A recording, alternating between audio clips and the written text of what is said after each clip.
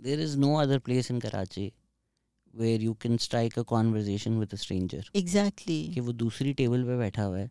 मतलब ये T2F cafe के अलावा कोई ये जगह नहीं है जहाँ कोई सोच भी सकता है अच्छा आप किसी कैफ़े में गए हैं, कोई टेबल खाली नहीं है तो आप किसी और के साथ उसकी टेबल पे बैठ जाएं. And not those long tables, this real like 4 people table. आप बैठे हुए अरे बातें शुरू हो जाती हैं. फिर आप बाहर गए वो सिगरेट स्मोक करने, वहाँ कोई गिटार बजा रहे वो like you go to T2F and I think may be eventually तो स्ट्रेंजर्स के लिए डॉन्टिंग हो जाता होगा. उनको लगता होगा चाहिए सारे 30-40 दोस्त बिल्कुल इधर आके बैठते हैं. क्योंकि सब दोस्तियां वहाँ कितनी हुई लोगों की. शादियां भी हुई लोगों की. ये नहीं हुआ मेरे साथ बस. ये मैं रह गया, मैं ज़्यादा नहीं गया थी.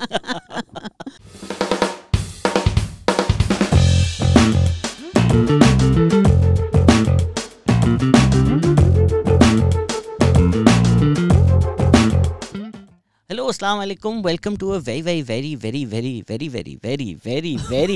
Very special episode of the Pakistan experience. कुछ महनाज आंटी हमारे साथ यहाँ पर हैं. प्यार से तो सब इनको मीमी आंटी कहते हैं. कैसी हैं आप? मैं बिल्कुल ठीक हूँ, थैंक यू. मैं अब सोच रही हूँ कि मैंने क्यों हाँ किया था उस व्हाट्सएप को. बट अब मैं बैठ गई हूँ. अब क्या करूँ? मैं कई सालों से आपसे वैसे तो हमारी मुलाकात बातें हुई हैं, लेकिन मैं चाह रहा था कि पॉडकास्ट पे ये जिक्र हो, बातें हो. थोड़ा अप्रैल का महीना जिस तरह आपने भी जिक्र किया, मैं समझ गई थी कि अप्रैल में अब सबीन याद आ रही है शहजाद को, तो उन्होंने you reached out. For people who don't know, 1979 से आप एजुकेशन में काम कर रही हैं. पाकिस्तान का पहला ECE करिकुलम आपने मिनिस्ट्री ऑफ एजुकेशन के साथ डेवलप किया था. PECHS गर्ल्स स्कूल में अब तक? अब इधर हूँ, पहले नहीं थी. मैं टीचर्स रिसोर्स सेंटर पे थी 30 साल के करीब. I was there. सो आपका इतना करियर है एजुकेशन में, तो आज हम ये भी डिस्कस करेंगे कि क्या करना चाहिए. हम ये भी डिस्कस करेंगे कि सबीन जैसा इंसान कैसे बनता है, कैसे आपने वो मैं अब लिख रही हूँ कि सबीन जैसा. You're writing a book? I'm writing. Well, I don't know whether it's going to be a book or not, क्योंकि but I am writing. The making a Sabeen project जो है. It is a kind of, you know, इसको मैं explore कर रही हूँ कि मुझे बहुत लोग पूछते हैं how did Sabeen become Sabeen. Like उसके जो दोस्त हैं जो मुझे नहीं जानते थे, तो मैंने कहा ये लिखना पड़ेगा. सबीन को समझने के लिए मुझे समझना पड़ेगा, मुझे समझने के लिए I have to talk about my mother. उसके लिए फिर उनकी हिस्ट्री क्या थी तो उसको देखे, तो फिर मैं ग्रैंड पेरेंट, क्योंकि एक पूरी इकोसिस्टम होती है ना. तो एक तो ये नहीं है कि it's not a sculpture which is just hammering away at this human being with their own kind of. तो वो मैं लिख रही हूँ. उसमें बहुत कुछ अपनी भी आइडेंटिटी को मैं एक्सप्लोर कर रही हूँ. वो जो अभी हम बात कर रहे थे कि आप बंगाली हैं, आप कहाँ की हैं, तो यही हम डिस्कस करना ऑफलाइन ऑलरेडी शुरू हो गए थे कि आइडेंटिटी फॉर्मेशन कैसे होती है. तो कलकत्ते में आपकी पैदाइश हुई, फिर आप ढाका चली गई. तो 5 साल की थी जब ढाका चली. But if you are born in Calcutta, आप 19 साल की उम्र तक ईस्ट पाकिस्तान में रहीं, तो ये बंगाली आइडेंटिटी आपने कोशिश की अडॉप्ट करने की, उन्होंने नहीं करने दी. मैं तो कहती थी मैं बंगाली हूँ. मेरे वालिद भी कहते थे कि he was also born in Calcutta, तो इससे बोर्न एंड ब्रेड. लेकिन आई डोंट थिंक हम लोग शायद टोटली एसिमिलेट नहीं हुए थे बंगाली कल्चर में. तो आई थिंक ये मसला था. My mother was from Bombay and now Mumbai. तो फिर वो मतलब जब मैं स्कूल में थी ना शहजाद, उस वक्त भी थोड़ा बहुत वो जो एक बायस नज़र आता था कभी कभी, यू नो, कि we were more like the outsiders and not the real Bengalis, and it caused real trauma in my life. I mean, so even children saw you as an outsider. मतलब वो इतना internalized था. Teachers and really? some teachers, not all, some. And पहले तो जब बहुत छोटे थे तो कुछ समझ भी नहीं आती थी बात, you know, didn't really pick up on it. But बड़े होते होते one started feeling that. तो definitely. What was it? Was it the Bihari identity? क्या कहते थे? हाँ, फिर वो बिहारी कहते थे. कि जो बंगाली नहीं था वो बिहारी था या Punjabi, one of the two.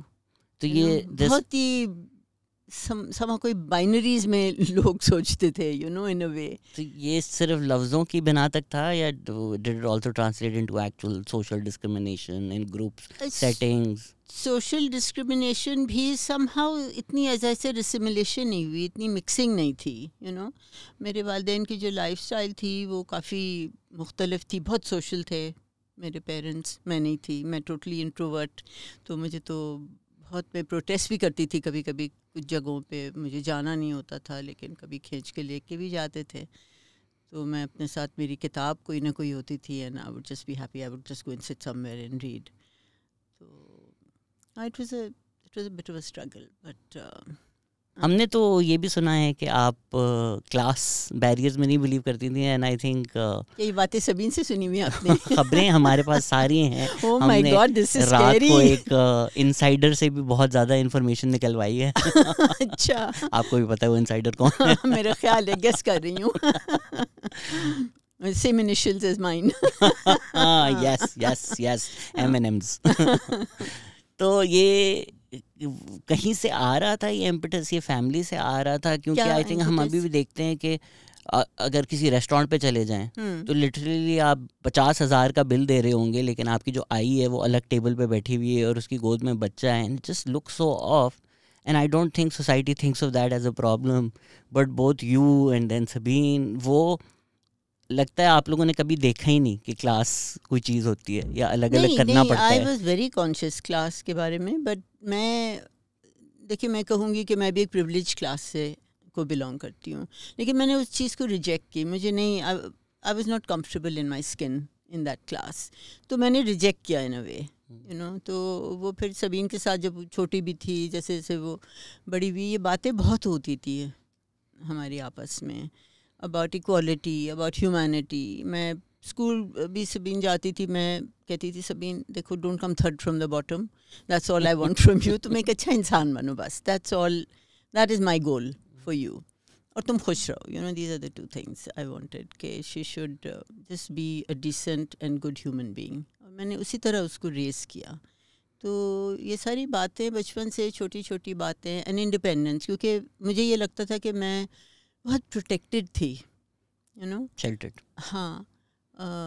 तो और मुझे पता है कि जब मैं कराची आई ना, उफ पहली दफ़ा जब मुझे गुरु मंदिर से बस पे चढ़ के यूनिवर्सिटी जाना था, तो आपको नहीं पता कितने क्यूज़ मेरे पहले आए और गए. मैं तमीज़ से खड़ी हूँ, इधर से उधर से लोग मुझसे ऊपर छलांग मार के मैं कहती थी क्या हुआ, मैं तो it was my turn to go, you know.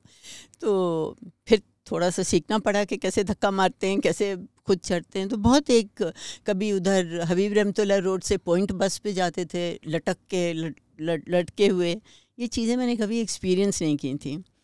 तो बहुत ज़्यादा एक प्रोटेक्शन था हमेशा घर में. गाड़ी ड्राइवर कहीं जाना है तो हाजिर हैं. तो मैं सोचती थी कि I don't want, you know, my child जब भी हो, I don't want her, and always thought of her somehow, I don't want her to feel crippled in this way. मैं चाहती हूँ कि you know वो confident हो, उसको सब उसको करना मतलब आसानी से कर सके. तो you saw what happened.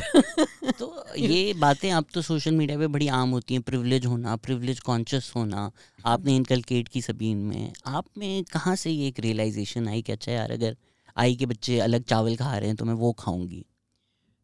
मैं ढाका में भी ना, जो हमारे जो बंगाली मुलाजिमीन थे वो एक मोटा चावल खाते हैं. मैं जाके उनके साथ खाया करती थी, मुझे वो पसंद था. मेरी वालदा एज आई सेड बहुत ही सोशल एंड वो he will adjust. I think आप कंफर्टेबल हो जाएं. अच्छा, आप जहाँ कंफर्टेबल हैं, एंड माइक हम अकॉर्डिंगली आगे पीछे कर लेंगे, बट थोड़ा सा नीचे बस कर दो. या closure but check. Ji ji ji, perfect same sign जी. अच्छा, तो फिर मेरे दादा दादी जो थे ना, वो बहुत सिंपल लोग थे. और जब भी हम साल में दो दफ़ा कलकत्ते जाते ही थे. समर हॉलीडेज़ में 2 महीने भाई और मैं, और फिर विंटर की ब्रेक में वालिदैन भी और हम दोनों भी जाते थे.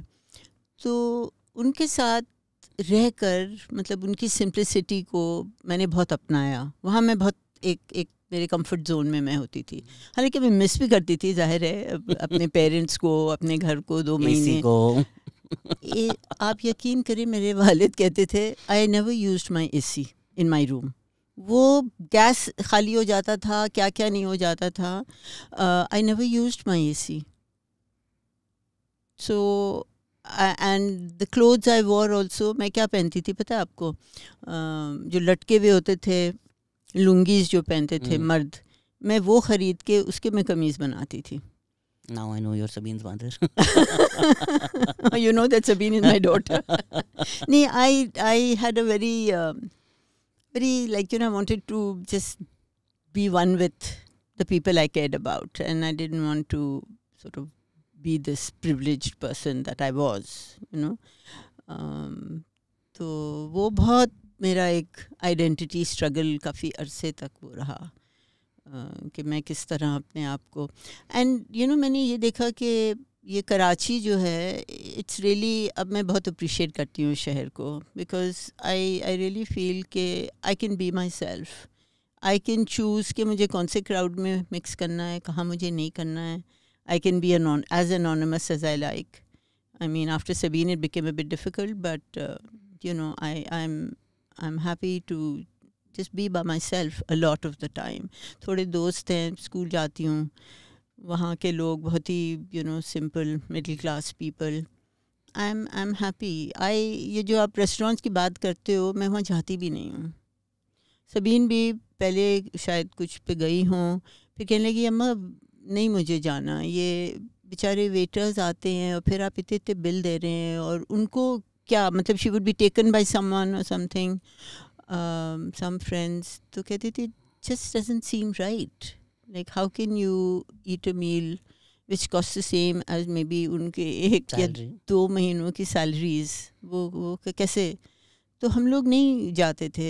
सबीन को बहुत शौक़ था कि कोई ढाबे में जाके माश की दाल और गरम नान खाए, या मिस्टर बर्गर से बर्गर खाए, या यू नो इस तरह की biryani. And she loved, it's not that she didn't have a test for different food, बहुत शौक़ से खाती थी, लेकिन बहुत कॉन्शियसली, रिस्पॉन्सिबली. इसमें पर्सनल, वो एक कहावत भी है ना, पर्सनल पॉलिटिकल, पॉलिटिकल पर्सनल. तो आप जो अपने ग्रैंड पेरेंट्स का जिक्र कर रही हैं, आप उसमें आपने ये भी कहा हुआ है that they were very inspired by Gandhi. So Gandhi's philosophy, that anti colonialism, did that also सीप into this personal life?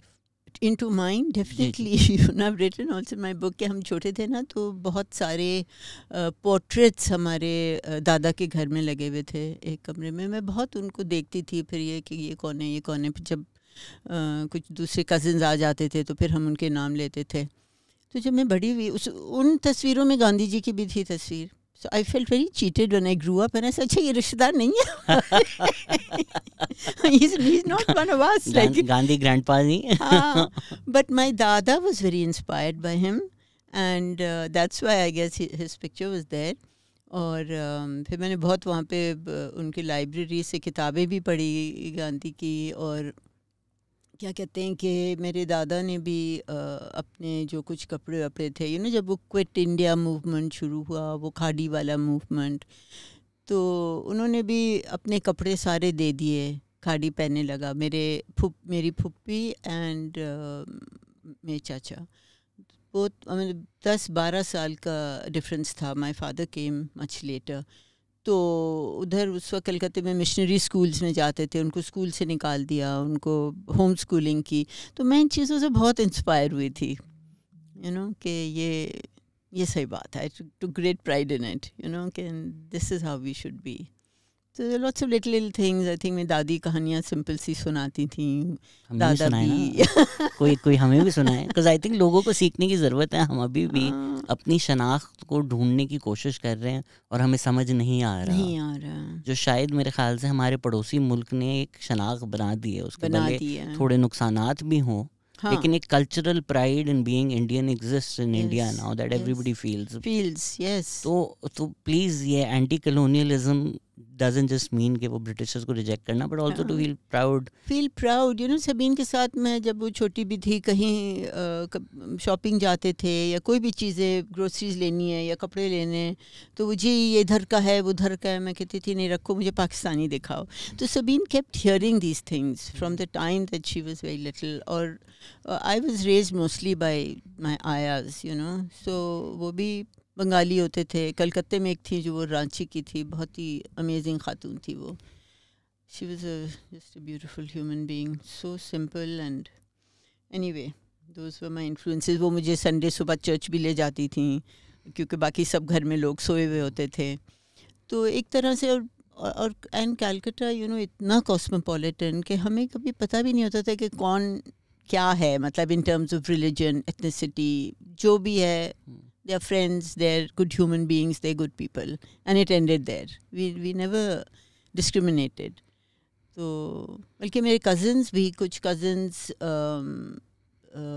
belong to different sects of Islam, like कोई, my puppy married into the Aga Khani Jamaat. My other cousins, some of them were Shia, some were Sunni, some. We never knew that there was anything different in us. मुझे तो अभी भी लगता है कि जब मैं even when I was growing up like 5 साल पहले, even when I was in school like couple of decades अगो, मुझे नहीं पता मेरे क्लास में कौन शिया है, कौन सुन्नी है, and this is just 20 years ago, and अब आई फील लाइक इतना ज़्यादा मार्कर है ऑफ रिलीजियस आइडेंटिटी. अभी उज़ैर भी पॉडकास्ट पे आए थे, वो बता रहे थे कि वो इंडिया गए और एक वो दरगाह पे गए जिनका Hindus would take care of it, and I said that south Asian culture. तो कुछ इंडियंस नाराज़ हो गए, तो उन्होंने बोला नहीं ये इंडियन कल्चर है. तो प्लीज़ आप भी बता दें, somebody who's lived in all of South Asia at this point now, India.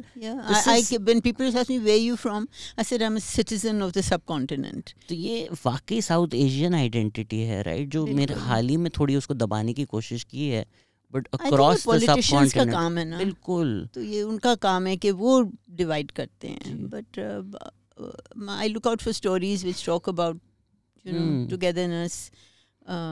एक वो आप शायद आपने पढ़ा होगा कि नहीं, वो मुझे बहुत कभी कभी थोड़ी देर के लिए हील कर देती हैं वो कहानियाँ, जो साउथ एशियन क्या है वो, सपन करके न्यूज़ नेटवर्क, अच्छा, उनकी कहानियाँ बहुत मज़े की, दे पिक आउट स्टोरीज़. तो उसमें सब पूरे साउथ एशिया से उनके एडिटोरियल बोर्ड पे और उनकी मेंबरशिप है. तो बीना सरवर को जानते हैं आप? बिल्कुल बिल्कुल. उन्होंने एक दफ़ा मुझसे कोई एक क्लिप ली थी, साउंड बाइट, के नहीं मुझे डालना है उस पर और आप प्लीज़ आएँ. And Sabeen was so much for inter country harmony and ये सारा कुछ. तो आपसे ही आया होगा, कहाँ से ये? तो फिर उन्होंने कहा आप साइन अप करें. तो कुछ बहुत मज़ेदार कहानियाँ पढ़ने को मिलती हैं. एक सुनाऊँ अभी एक? जी. अभी एक इतनी मैंने, it was so heart warming. It was a story about train friends and ये बहुत सारे लोग, अ ग्रुप ऑफ अबाउट 10-12, तो ये मुंबई तक आते हैं to the city centre for work and they live in the suburbs. तो उसमें हर हिंदू हैं, मुसलमान हैं, सब हैं. तो इनकी बड़ी दोस्ती हो गई है क्योंकि रोज़ कम्यूट करते हैं आते जाते. तो उसमें लिखा था कि रमज़ान में मगरिब वो ट्रेन पर ही हो जाता. तो इन्होंने जो हिंदू इनके फ्रेंड्स हैं, ट्रेन फ्रेंड्स में से, वो सामने दरवाजे पे खड़े होके लोगों को कहते हैं कि आप लोग ज़रा पीछे की साइड पे जाएं ताकि इनके जो दोस्त हैं उनको नमाज की जगह मिल जाए. फिर इफ़्तार सब मिल के करते हैं, हिंदूज़ मुसलमान सब लोग, कभी कोई कुछ ले आ रहा है, कोई कुछ ले आ रहा है, and they would have Iftikhar together on the train. और फिर जब उनके फेस्टिवल्स होती हैं और उनको जब अपनी गणेश या कुछ चीज़ बनानी होती, तो ये मुसलमान उनके साथ बनाते हैं उनके वो मूर्त वगैरह. I mean that was very like amazing कि इंडिया अब under the current rule has become a place of hatred. That's what we hear more of. So it's very important to hear these other beautiful stories. इसके बाद जब आप ढाका गई तो 1970 में आप आई ईस्ट पाकिस्तान से कराची. 1970 में भी could you feel it in the air कि अब? Definitely it was in the air. We saw several blasts, and I mean I've experienced roadblocks and curfews and all of those things. And तो इसीलिए 71 में तो the writing was on the wall. I don't know कि what my father was thinking कि वो वापस जा रहे थे. बाकी सबको कह रहे थे कि तुम लोग जाओ, pack up and go, और ख़ुद जो हैं वो हमें यहाँ करके खुद जा रहे थे वापस. As I was telling you that story about that I was getting engaged, and it was a very small engagement just in an aunt's house, क्योंकि हमारा अपना घर भी नहीं था, हालात भी नहीं ठीक थे, और बस मंगनी हुई है, simple C ceremony. And my father came and started knocking on the door के भाई लाइट्स ऑफ करो, कर्फ्यू है, we having an air red. So actually on the 3rd of December, just minutes after I was engaged, the war broke out. So 1971. 71. आप ढाका में थी? मैं इधर थी. अच्छा, इधर थी. वालिद भी इधर थे. वो जा रहे थे 1st December को, वापस नहीं जा सके. He waited for this and then it was over. So you know, it was quite traumatic कि अब हम घर नहीं जा सकते. You know, and yeah, that was it. So my father could never go back, and then had to adjust to a very different lifestyle. And yeah. So वो जो आप कह रही हैं, could feel it in the air, वो 14 साल जो आप वहाँ थी, could you see it bubbling or did it like almost change overnight? Was it fast, that change? It wasn't fast. It wasn't. At least I didn't sense it, you know. आजकल के हमारे teenagers बहुत ज़्यादा aware हैं और बहुत कुछ वो पढ़ते हैं, देखते हैं, सुनते हैं. और चूंकि मैं इतनी अलग ही रहती थी, एडल्ट कंपनी में भी इतना ज़्यादा वक्त नहीं मैं गुजारती थी. उन लोगों की भी जो गुफ्तगू होती थी वो I wasn't exposed to it that much. तो शायद मेरी अवेयरनेस नहीं थी या फिर नहीं था इतना. somebody else may tell a different story, but my experience is के but it was there. It was definitely there. And the funny thing is कि एक दफ़ा कराची में जब मैं TRC पे थी, मैं कोई वर्कशॉप हो रही थी, I can't remember what it was, and we were sitting in a circle and we had to talk about where we were from and things like that. And the minute I said that I was from Dhaka, somebody else told me, "You're a Bengali, go back home." At TRC? Yeah. She was a participant from, I don't know who she was. And I was really shocked out of my skin. मैंने कहा अच्छा अब मुझे यहाँ ये भी सुनना है कि अब वो कहते हैं go away. आप कह रही हो कि go home. Where am I? I mean, what's home? But yeah. So it's a weird space. In general, आप जब 1970 में कराची आई, did you find Karachi to be a lot more open and cosmopolitan? Oh yes. Definitely. And मैं काफ़ी अरसे वहीं रही, hostel में Karachi university की. एंड बल्कि सबीन पैदा हुई थी 74 में. For one of her birthdays, I don't know 16th या 18th या क्या, मैंने डॉन के आर्काइव से 20 जून 74 का वो निकलवाया newspaper, and I give it to her for her birthday present. कि देखो ये दिन तुम पैदा हुई थी, क्या हो रहा था. And she and her friend, they couldn't get over it, all the movies and the this and the things that were happening in Karachi at that time. It was quite an exciting thing for all of them to look at this. How did your mother think of this as a present? I said, you should know what context you were born into, when. तो कैसा था 70s का Karachi? 70s का कराची बहुत liberal था, बहुत ज़्यादा मतलब चीज़ें होती थी. खैर मेरे वो शौक़ नहीं थे, इंटरेस्ट नहीं थे टू गो रेसिंग और टू गो टू कैबरेज और थिंग्स लाइक दैट. वो सब मैं कभी नहीं गई. मुझे क्यूरियोसिटी भी नहीं थी कि मैं जाके एक दफ़ा तो देख लूँ कि क्या है. It wasn't just didn't exist, but everything was there. All the latest Hollywood films would come here. We all, matlab, Christmas would be celebrated. The Christians were happy to, उनकी neighborhoods में भी ईद पे वो दे रहे हैं शीर खुरमा सेवैयाँ, वो उनको केक दे रहे हैं. आस्ते आस्ते हमारे सामने ही लोग माइग्रेट होना शुरू हुए. And that was a sad thing to see. Parsis, Bahai, सब मतलब we had friends from like every community. Did you feel कि 80s में ये चीज़ें ख़राब होना शुरू हो गई with ज़ियाउल हक? I think so. 70s में भी I think वो लैंग्वेज बिल का उसके भी बहुत राइट्स हुए थे. I think सबीन शायद नहीं पैदा हुई थी जब, उससे पहले I think वहाँ से शुरू हुआ.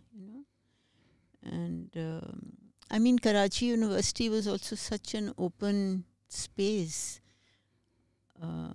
सब you could mingle, talk. ये कोई ज़रूरत नहीं होती थी कि आप इधर छुपें उधर छुपें, किसी लड़के से बात करें. हम लोग तो सामने ही सब होते थे. जमिया तब तक नहीं आई थी. नहीं आई थी बट वो इतनी पावर नहीं थी. और so it was a lovely place, Karachi university. अब जाएं तो पता नहीं कैसा होगा. मैं कुछ वीडियोस भी देख रहा था उसकी GC की 70s में. बैठे हुए हैं, मार्क्सिज्म डिस्कस हो रहा है, हाँ, डज गॉड एग्जिस्ट डिबेट हो रही है, सब बैठे हुए हैं डिस्कस कर रहे हैं, हम लाइक ये कौन सा मुल्क है भाई, ये कौन सा मुल्क है? ये कैसे हो रहा है पाकिस्तान में? हाँ, यहाँ तो ये होता था, सब कुछ होता था, सब कुछ।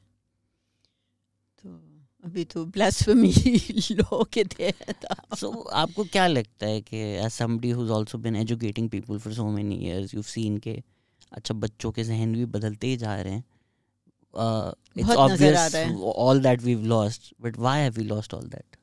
Lost all what meaning? half our country यही थोड़ी एक and our ओपन माइंडेडनेस, एक एक्सेप्टेंस, एक सेलिब्रेशन ऑफ डाइवर्सिटी कि यार बस उठ के गले ना काटना शुरू कर दो एक दूसरे को। मुझे तो लगता है ये सब पॉलिटिक्स है ना, जैसे पहले कहा, it's the politicians who have created the divide amongst people. जब आप मिलना छोड़ देंगे दूसरों से, I mean I have seen it happen with some of my cousins also, you know, who became after the who were the Shia cousins. जब खुमीनी के बाद उन लोग पता नहीं वहाँ से बहुत एक इन्फ्लुएंस इन लोगों पर हुआ, एंड इट वाज लाइक हम आपके घर जैसे नहीं खाएंगे या कुछ। These are cousins, we grew up together, we used to spend nights at each other's home, you know, and because we had my mother had a Hindu cook, so that became a problem. तो हम जब बच्चों को आप जब पढ़ा रही होती हैं, are there like indirect ways to ensure कि उनके अंदर एम्पैथी हो और एक्सेप्टेंस हो? कोशिश तो बहुत होती है by telling stories, you know. एक तरीका होता है जिसको बिब्लियोथेरेपी कहते हैं, कि अगर कोई भी ऐसे इश्यूज होते हैं बच्चों को भी, छोटे छोटे बच्चों में हम देखते हैं क्लास 1 के 2 के स्नैक टाइम के दौरान जब खा रहे होते हैं तो इसका नहीं खाना, अम्मी ने कहा उसका नहीं लेना, बिकॉज हमारे स्कूल में कुछ मतलब हैं थोड़े बहुत हिंदू बच्चे भी, तो वो they are very particular about it, उनको पता चलता है, नाम से पता चल जाता है। मैं टीचर्स भी हैं who are from minority groups, we don't discriminate, हम जो भी आता है हम उनको लेते हैं।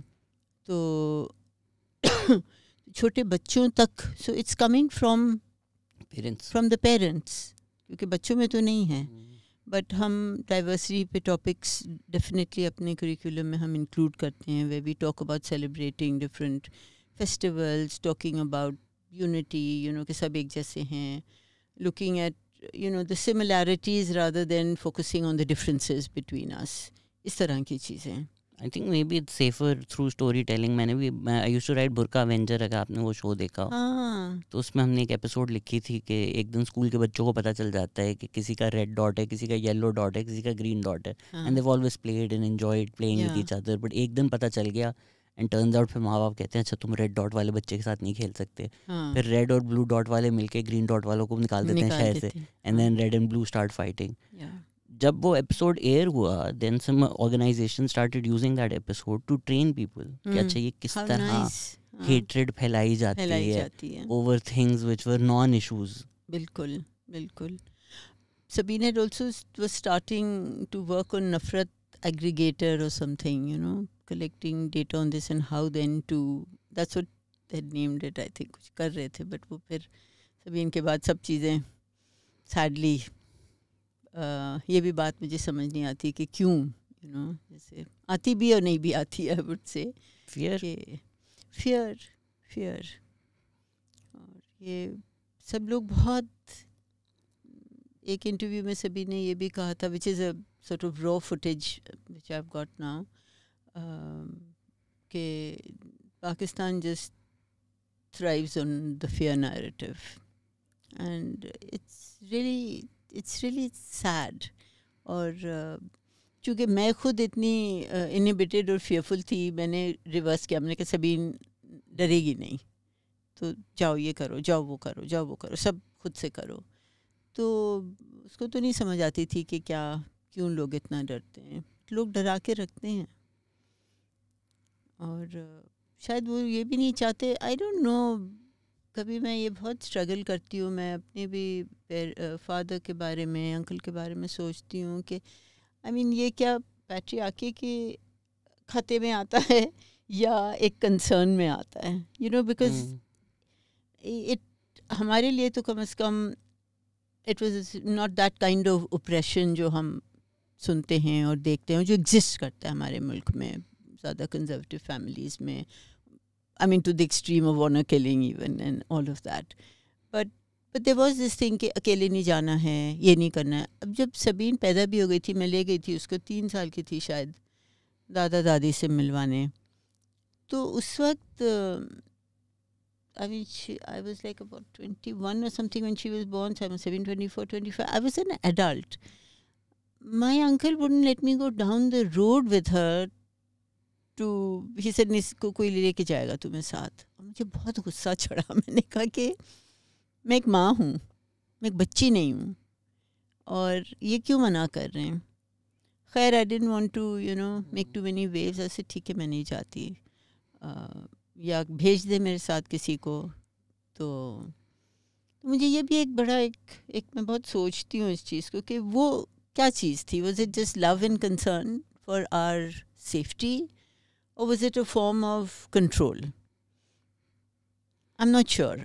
Probably a bit of both. वो मैंने तो अक्सर ये भी देखा है कि अम्माएं जो हैं वो अपने कोई 4, 5, 6 साल का बच्चा अगर मर्द है, हाँ, उसको लेके जाएं तो that's the safety. I mean that's a child but somehow that male child gives you that sense of protection.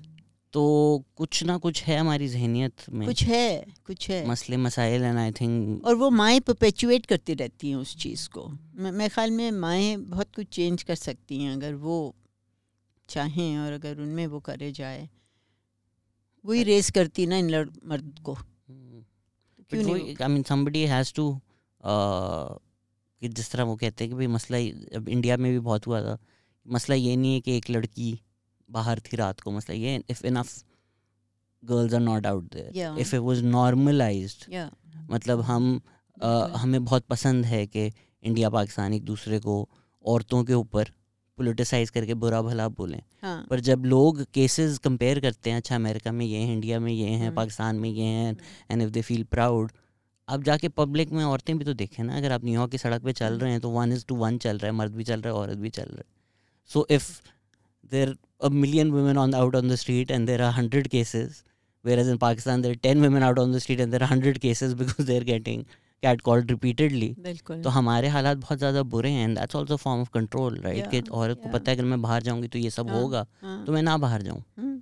तो शायद जो इंडिविजुअल्स कर रहे हैं उनकी कभी कभी नीयत अच्छी भी हो गया, अच्छा मत जाओ. But at a societal level obviously these are forms of control.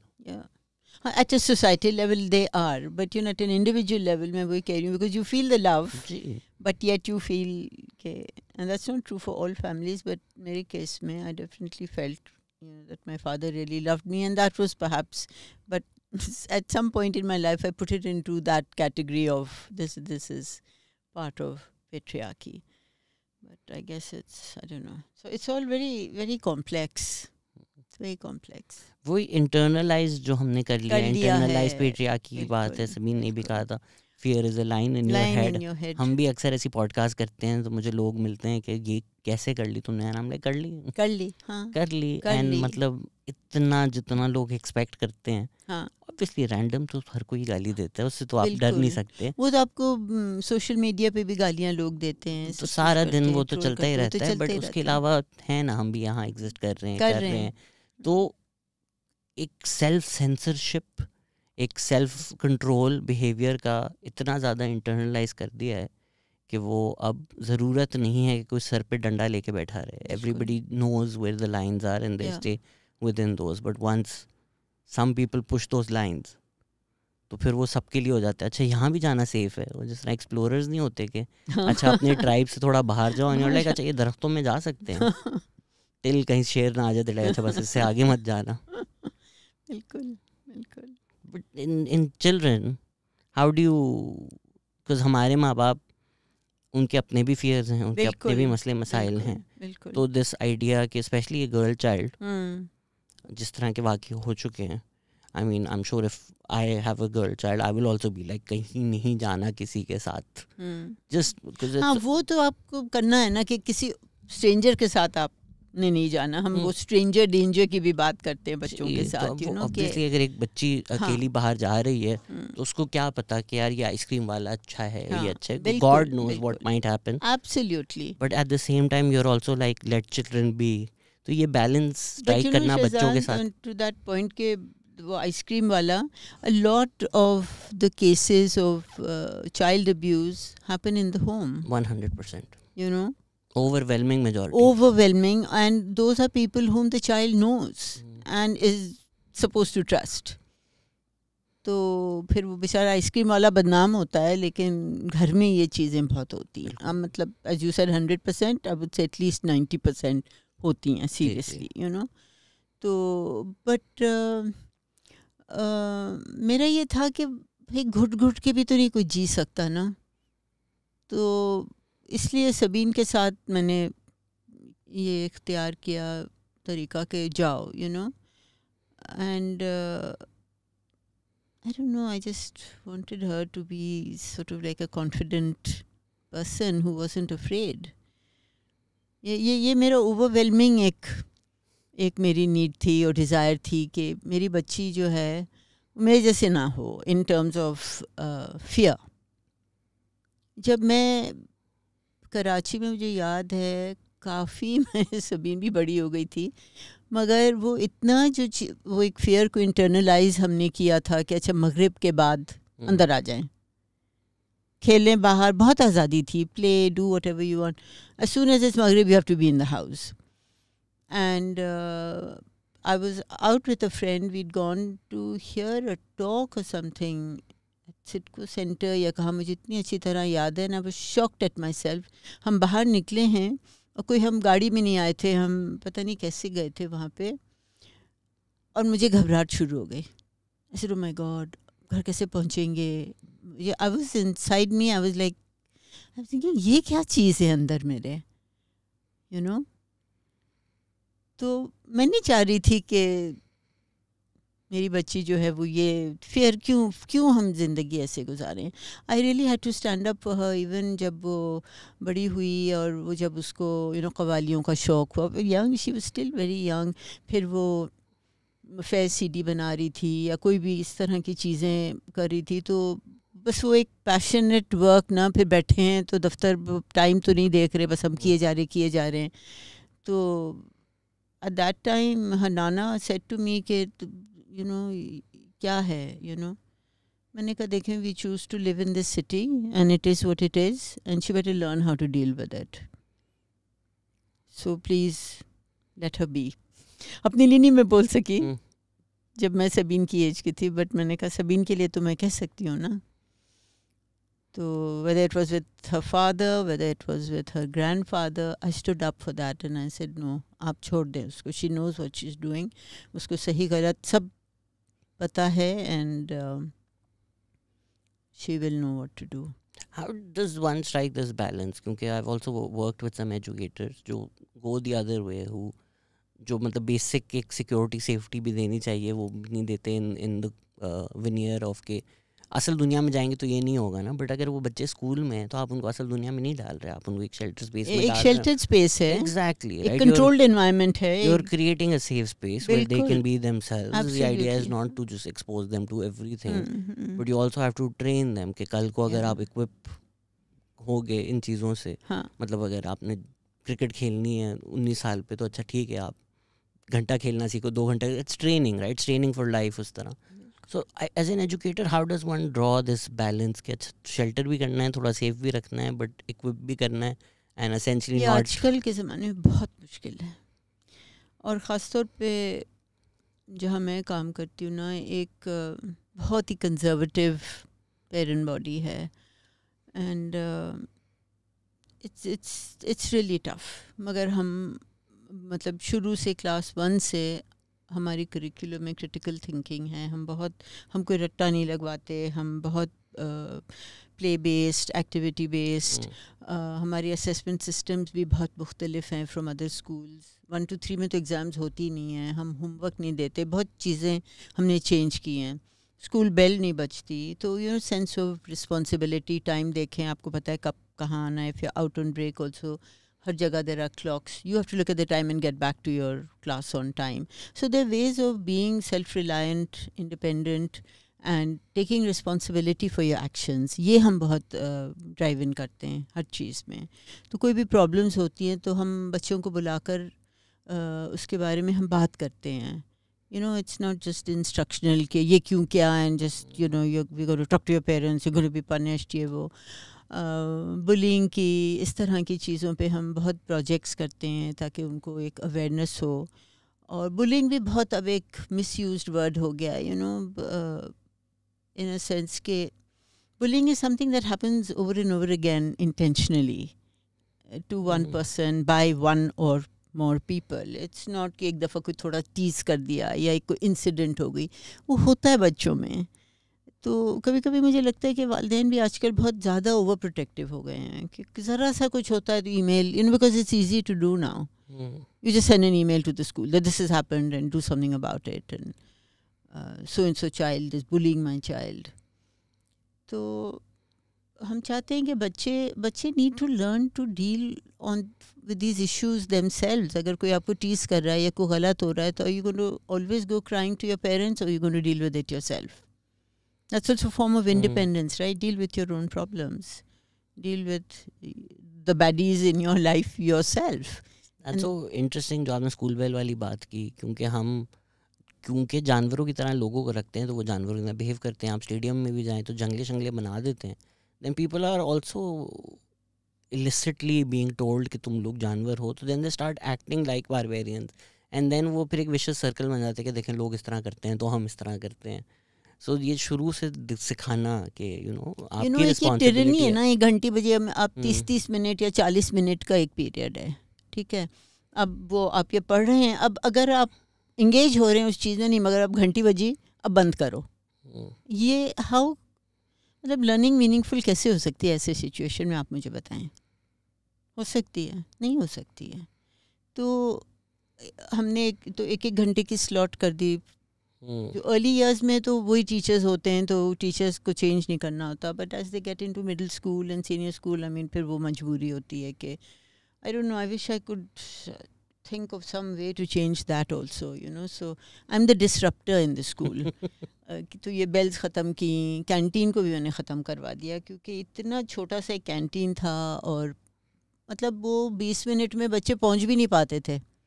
तो वो एक तो रिसेस को आधा घंटा कर दिया कि यू नो खाने की भी तमीज़ सिखाएं बच्चों को, चलते फिरते खा रहे हैं ये सब. So lot of little things and healthy food खाना. ये बेल्स ख़त्म किया तो बहुत पहले कुछ टीचर्स से ऑपोजिशन हुई क्योंकि टीचर्स भी पता है आपको कि स्टाफ रूम में घुस गई तो फिर वो वक्त से वो नहीं आती. टीचर्स को घंटियाँ चाहिए टू रिमाइंड, भाई आपके सेंस ऑफ रिस्पॉन्सिबिलिटी कहाँ है कि आपको class, you should be there 5 minutes before the students come back, you know. तो बच्चे बहुत मतलब देखते रहते हैं घड़ियों को, सब कॉरिडोर्स में लगी हुई हैं, ऊपर नीचे हर तरफ, हर क्लासरूम में वो सिंक्रोनाइज होती हैं every week, you know. 1-2 minute change होते रहते हैं, so we keep an I on that as well. And now it's जैसे कि हमेशा से ऐसे ही था. So you don't want to treat, it's not a factory where you are working के वो जो पुराना फैक्ट्री मॉडल था स्कूल का, वो कुछ चीज़ें चली आती हैं. भाई आप अपना कॉन्टेक्स्ट सबका देखें, करंट टाइम देखें, तब्दीलियाँ लाएं, बी ओपन टू चेंज. आपने एक एलीट स्कूल में भी पढ़ाया हुआ है जो छोड़कर आप फिर यहाँ आई हैं. माय मिसफॉर्च्यून, ये नहीं छोड़ के मेरी बहुत ख्वाहिश थी गवर्नमेंट स्कूल में काम मैं करूँ कि उनके साथ. तो वो एलीट स्कूल में इस तरह पहुँच के, वो भी एक अजीब सी कहानी है कि सबीन भी वहाँ कैसे पहुँची मुझे नहीं पता. आपने लाइन देखी, आपने बोला सब लगे मैं तो मैं भी लग जाऊँ. नहीं, मैं तो निकली नहीं थी ना. हम लोग एक दूसरी कोई हमारी एक वालदा की एक बहुत अच्छी सहेली थी, उन्होंने ये फैसला कर लिया था कि सबीन CJM जाएंगी, ठीक है ना, कॉन्वेंट पे.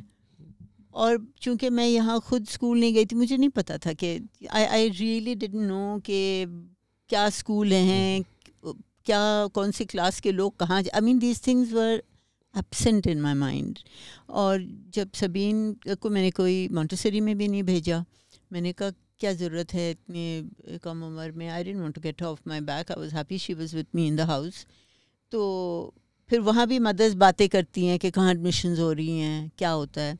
घर के पीछे मैं पार्क में उसको ले जाती थी खेलने के लिए, वहाँ भी कोई माएँ नहीं आती थी। I was the only mother in the park. बाकी कोई ड्राइवर्स, कोई मेड्स, कोई आया होते थे। अब उनसे मैं बात तो कर लूँ, मगर कहाँ स्कूलिंग करनी है उसकी बात तो नहीं उनसे मैं कर सकती थी। तो मैं बिल्कुल ही एक तरह से आइसोलेटेड थी from other parents of my age. और मेरे दोस्तों में और मेरे कज़न्स में I was the first one two have a child, first one to get married, so there was no reference point के क्या करते हैं। अच्छा, तो अभी बिल्किस आंटी ने कहा CGM जाएंगे, से चलो डाल दो। इतनी अकल भी नहीं थी कि कुछ सोचना चाहिए before you choose a school. I was very, वैसे भी नहीं होती, पता नहीं मैं नाइव थी या मैं अपने आप को स्टूपिड बोलूँ, मगर दोनों के बीच में कुछ तो मैं थी कि सोचा ही नहीं कि क्या तो जब CGM में लेके गई उसको, लाइन में मैं खड़ी हुई, और पता नहीं वो जब हमारी बारी आई तो पता नहीं वो सिस्टर ने कुछ ऐसी बात की, मुझे बहुत ही, आई गॉट इरिटेटेड। ऐसे वो kind of like behavior or question is this? मैंने कहा चलो Sabeen, I just turned around, I said let's go. अम्मा मुझे स्कूल जाना है। मैंने कहा तुम जाओगी? मैं कहा यहाँ नहीं, चलो we are not going to wait here. हम मुड़ के आ गए। फिर उन्होंने कहा अब क्या करना है? आ गई हूँ। तो फिर सबीन के अब्बा ने कहा कि उधर सर्विसेज क्लब के पास बहुत लाइन लगी थी।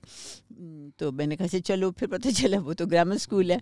अच्छा, ग्रामर स्कूल की भी क्या कॉनोटेशंस थे या what it stood for, what it similar, I was clueless. अब चले गए वो, अब उन्होंने दे दिया डेट, इंटरव्यू इसका उसका लेके आ गए। Came the day, we took Sabeen, we went, और हमें इंटरव्यू किया। फिर सबीन को उन्होंने कहा, हेडमिस्ट्रेस ने, कि कम विथ मी। चली गई, जाके पता नहीं उनके साथ क्या किया। थोड़े अरसे बाद हमें पता चला एडमिशन हो गई। तो लोगों ने कहा ये कैसे हुआ? तो मैंने कहा मुझे क्या पता, हम गए, बात ही की, सबीन को बुलाया, वो सबीन चली गई उनके साथ और हो गया।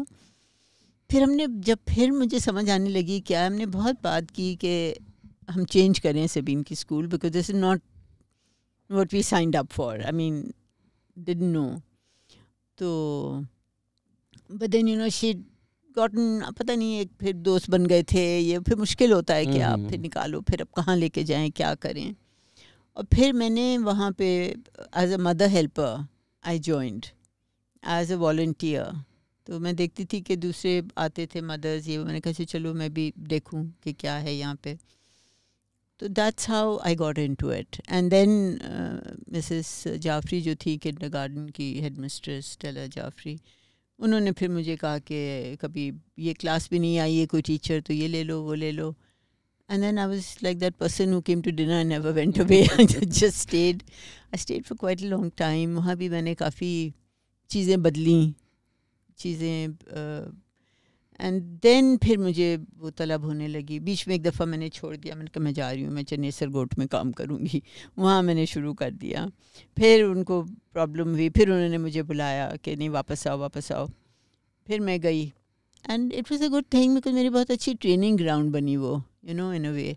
And then again I started feeling कि अच्छा, यहाँ जो चीज़ें मैंने एक्सपेरिमेंट की और जो बहुत अच्छी निकल आई, ये गवर्नमेंट स्कूल में क्यों नहीं हो सकता? So this was eating me inside, and then I left for that and I joined TRC, and then through TRC I started working, and that whole journey led to the national curriculum for early childhood. इसमें आपने एक किताब भी I think या manual लिखा था जो Sabrina Khatri कहती हैं कि किरण फाउंडेशन में उन्होंने वो यूज़ किया। हाँ, वो फिर जब करिकुलम बन गया, फिर वो मिनिस्ट्री वालों ने कहा अब एक मैनुअल भी लिखे हैं, तो एक स्ट्रॉन्ग फाउंडेशंस के नाम से फिर वो मैंने एक, या that's right, I did right. क्या है वो स्ट्रॉन्ग फाउंडेशंस जो होनी चाहिए?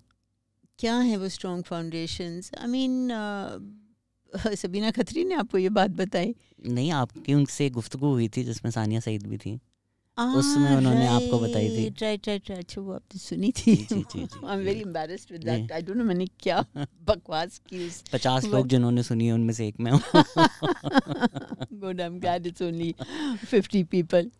That was such a long time ago, such history, but just basics of के बच्चे को, I mean, अगर इसको हम बहुत ही कम अल्फाज में अगर हम इसको समेटें तो आई थिंक के बच्चों के साथ ऑनेस्ट होना, उनको जो टीचर्स कहती है I love my class, I love my children, मैं कहती please don't fool yourself. As somebody who's taught that's not true. Don't fool yourself and don't fool them, and they can see through you. कोई love नहीं होता. But what you need to do is, yes, कभी हो भी जाता है, but you have to. I mean, you have your favorite sections. Then it's caring. I think that is more important. Caring, respect, and honesty and integrity. And fairness. They really see through these things. And my belief is that children need to be given opportunities to decide what they're going to learn, rather than you having this set syllabus and you say कि आपने ये चीज़ें सीखनी है. I mean, कितने लोग ऐसे होंगे जो स्कूल सब्जेक्ट्स इम्तहानों के बाद, मैट्रिक हो या ओ लेवल्स, उसके बाद आपको बहुत सारी चीज़ें याद हों, नहीं याद रहती ना. लेकिन जो चीज़ आप अपने शौक़ से सीखते हो वो याद रहती हैं. So it's about giving children choices, letting them make decisions, and ensuring that they follow through on that decision, and then review that. I think आपके पास flexibility of controlling the curriculum, maybe you can do that there. Exactly. But अब जिस तरह मैं O levels पढ़ा रहा था KGS पे, अब वो आपने पढ़ाना है जो पढ़ाना है. आप there is no way out, right? उन्होंने अगर आपको 40 मिनट दिए हुए हैं, हाँ, और उसमें आपने कवर करना है, आपने करना है. मगर शरारत फिर भी वो मैं मानती हूँ, वो आपके पास एक कंटेंट है. बिल्कुल ठीक है ना, कि आपको ये स्टूडेंट लर्निंग आउटकम्स हैं, ये मीट होनी है, ये इम्तहान में A's, A1s, A stars, पता नहीं क्या क्या होता है, all that has to be there. But it's the way that you communicate that you can change. Of course. That is then the key. And again, they're giving that respect to the students, being flexible. पढ़ना तो है, tough. That's the way it is. जिसना I think Finland ने अब ये कर दिया है कि बच्चे खुद select कर सकते हैं, and there's a lot more flexibility. Finland से पहले भी बहुत अच्छे ऐसे examples हैं. उनका मैंने मॉडल पढ़ा था जो बहुत अच्छा, वो बहुत ज़्यादा प्रोजेक्ट करते हैं. बहुत ज़्यादा. This is all a question of what comes into the media, but there are other great models as well. मगर मैं ये समझती हूँ कि कोई भी मॉडल हो दूसरे मुल्कों का, आपको पाकिस्तान में आप कॉपी पेस्ट नहीं कर सकते. बिल्कुल. आपको कंटेक्चुअलाइज करना होता है हर चीज़ को. अब जिन मुल्कों में अगर मतलब 500 साल से 200 साल से 300 साल से डेमोक्रेटिक एक सिस्टम चल रहा है, और आप फिर वो चीज़ को आप यहाँ लेके आए जहाँ पे कोई डेमोक्रेसी जैसी चीज़ है नहीं, जहाँ आपकी culture is also so top down, you do as I से because I am bigger than you और I am older than you. तो how will those things work over here? How do you create that ambience, that culture, that context, that environment, जहाँ पे इतना उस तरह के curriculum में बहुत ज़्यादा art and music, वो भी अब यहाँ पे restricted है. I think सिंध ने अभी बहुत अच्छा किया है कि उन्होंने मस्ट कर दिया म्यूज़िक एजुकेशन. कर दिया है? I think कोई एक लॉ आया है सिंध में कि म्यूज़िक एजुकेशन हर स्कूल में होगी. अब देखें कब तक ये, मतलब सिंध में जो लॉज भी आती हैं ना, मेरे पास इतनी मोटी एक फ़ाइल है पूरे न्यूज़पेपर कटिंग्स की, वो आप देखेंगे तो पता नहीं, मैं तो 30 साल से बहुत सारी चीज़ें सुन रही हूँ, बट इम्प्लीमेंट क्या होता है? I think you are 100% right. वहाँ जाके हम मार खाते हैं. जी, होलिस्टिकली चीज़ें होनी चाहिए. होलिस्टिकली होनी चाहिए. एक स्कूल में मैंने क्रिटिकल थिंकिंग पढ़ाना शुरू की. 1 महीना हुआ, सारे पेरेंट्स आ गए प्रिंसिपल के पास कि ये क्यों हमारे बच्चे बिगाड़ रहे हैं. एंड दे वर लाइक, जो जवाब है टीचर बताए, इनको जवाब क्या है, कि क्या आएगा एग्जाम में. Parents were the ones were like, मेरे बच्चे को नहीं सिखाओ क्रिटिकल थिंकिंग, उसको जवाब बताओ जो उसने लिखना है. क्योंकि फिर वो घर में भी जाके सवाल करते हैं ना. अभी तो शुरू ही हुआ था, बट दे वर लाइक कि ये अपना एग्जाम फेल कर देगा because he doesn't know what or she doesn't know what the exact answer is. Tell them the exact answer or exact जो सवाल एग्जाम में आए. And I was like, it's crazy. And this is one of the best schools in Karachi. Supposedly, allegedly. And उसके parents most well educated, elite, और ये हो रहा था स्कूल में. And then eventually people like the parents made the kids not show up for the exams. You're kidding me? जी, मतलब इतना कि क्रिटिकल थिंकिंग तो करीब भी मत लो. तो आप अगर एक, मगर गवर्नमेंट ने अपनाया था, मतलब एट दैट टाइम किस तरह आप जब अगर एक प्राइमरी लेवल पर मतलब it's easier said then done कि क्रिटिकल थिंकिंग पढ़ाते हैं कैसे, क्या, व्हाट्स द वे? मतलब आप जो भी टॉपिक आप पढ़ा रहे हैं करिकुलम में, it's the way that you do it. One way is कि आप डायरेक्ट इंस्ट्रक्शन करें, which is what the school you are talking about, कि ये सही आंसर है. बट आप क्वेश्चंस जो पूछेंगे बच्चे से वो ओपन एंडेड होंगे. There is no right answer. You get them to explore, you get them to find out, you get them to discuss in groups, you get them to question, you get them to analyze. तो critical thinking तो आ ही जाएगा ना उसमें, क्योंकि कोई एक one right answer आप नहीं दे रहे. And वो फिर it has to seep into, I think, into all aspects of the life of the school, not just in the classroom. फिर चाहे वो ब्रेक टाइम है, चाहे वो PE टाइम है, चाहे वो कुछ भी आप कर रहे हो, जब भी आप इंटरैक्ट करें बच्चों के साथ, स्टूडेंट्स के साथ, तो एक सर्टन एक तरीके से, and I am not saying कि हमारे स्कूल में भी हर टीचर कैन मैनेज. एक तो टर्नओवर आजकल बहुत हो गया है, लोग बहुत नहीं रुकते एक जगह ज़्यादा वक्त के लिए. Assuming those are two kinds of teachers, right? One जो पार्ट टाइम कर रहे हैं, जिनके पास अब कुछ और नहीं है, they're like चलो, it's a stop gap arrangement. And if somebody wants to do it professionally, they would be like अच्छा मैं फिर एक अच्छे लेवल पे जाऊँ. Why would they stay in a... Yeah, exactly. तो आपके तो दोनों तरफ और हम इतना उन लोगों को एजुकेट और ट्रेन कर देते हैं कि फिर they get wings and they want to fly to what they perceive as greener pastures. I mean, रोक भी नहीं सकते. कैसे in this economy? And exactly. And in one sense I feel ऐसे चलो कहीं और भी कुछ शायद बेहतरी आ जाए, अगर ये कुछ वाकई कोई सोच लेके जाए. तो it's a fight, and sometimes I'm now 72 and I think sometimes अच्छा अब और नहीं होने वाला कुछ, फिर मैं अपने आप को फिर वो करती हूँ, नहीं, you cannot lose hope. You till you're breathing, you have to keep doing what you can. I mean, look at it this way, right? There was one Sabeen, and then at least the city has like 500 artists because of her. I think so. कम से कम T2F की जगह कहाँ हम जा रहे थे. मैंने अपना कॉमेडी करियर वहाँ से शुरू किया. मैंने अपना पहला स्टैंड अप परफॉर्मेंस T2F पे किया, और इस तरह के मैं इतने आर्टिस्ट को जानता हूँ. This is true. जिन्होंने पहला स्टैंड अप, पहली पोइट्री रीडिंग, पहली डांस, पहला थिएटर, पहला वहीं किया, राइट? लाइक जो आप घुटन की बात कर रही हैं, अगर एक शहर में एक घुटन है, that tiny pocket of oxygen that people had was T2F. And मैं मोहम्मद हनीफ को भी सुन रहा था, where he said कि T2F was one place where genuinely वो नॉन डिस्क्रिमिनेशन आप किसी से मिलते थे. बिल्कुल. सो इम्पैक्ट जो होता है, आई थिंक वो क्वांटिफाई नहीं हो सकता. बस अफसोस है कि अब वो नहीं रहा. That pocket of oxygen is not what we'd hoped it would be. के वही बात है फिर सबीन की लेगेसी की बात,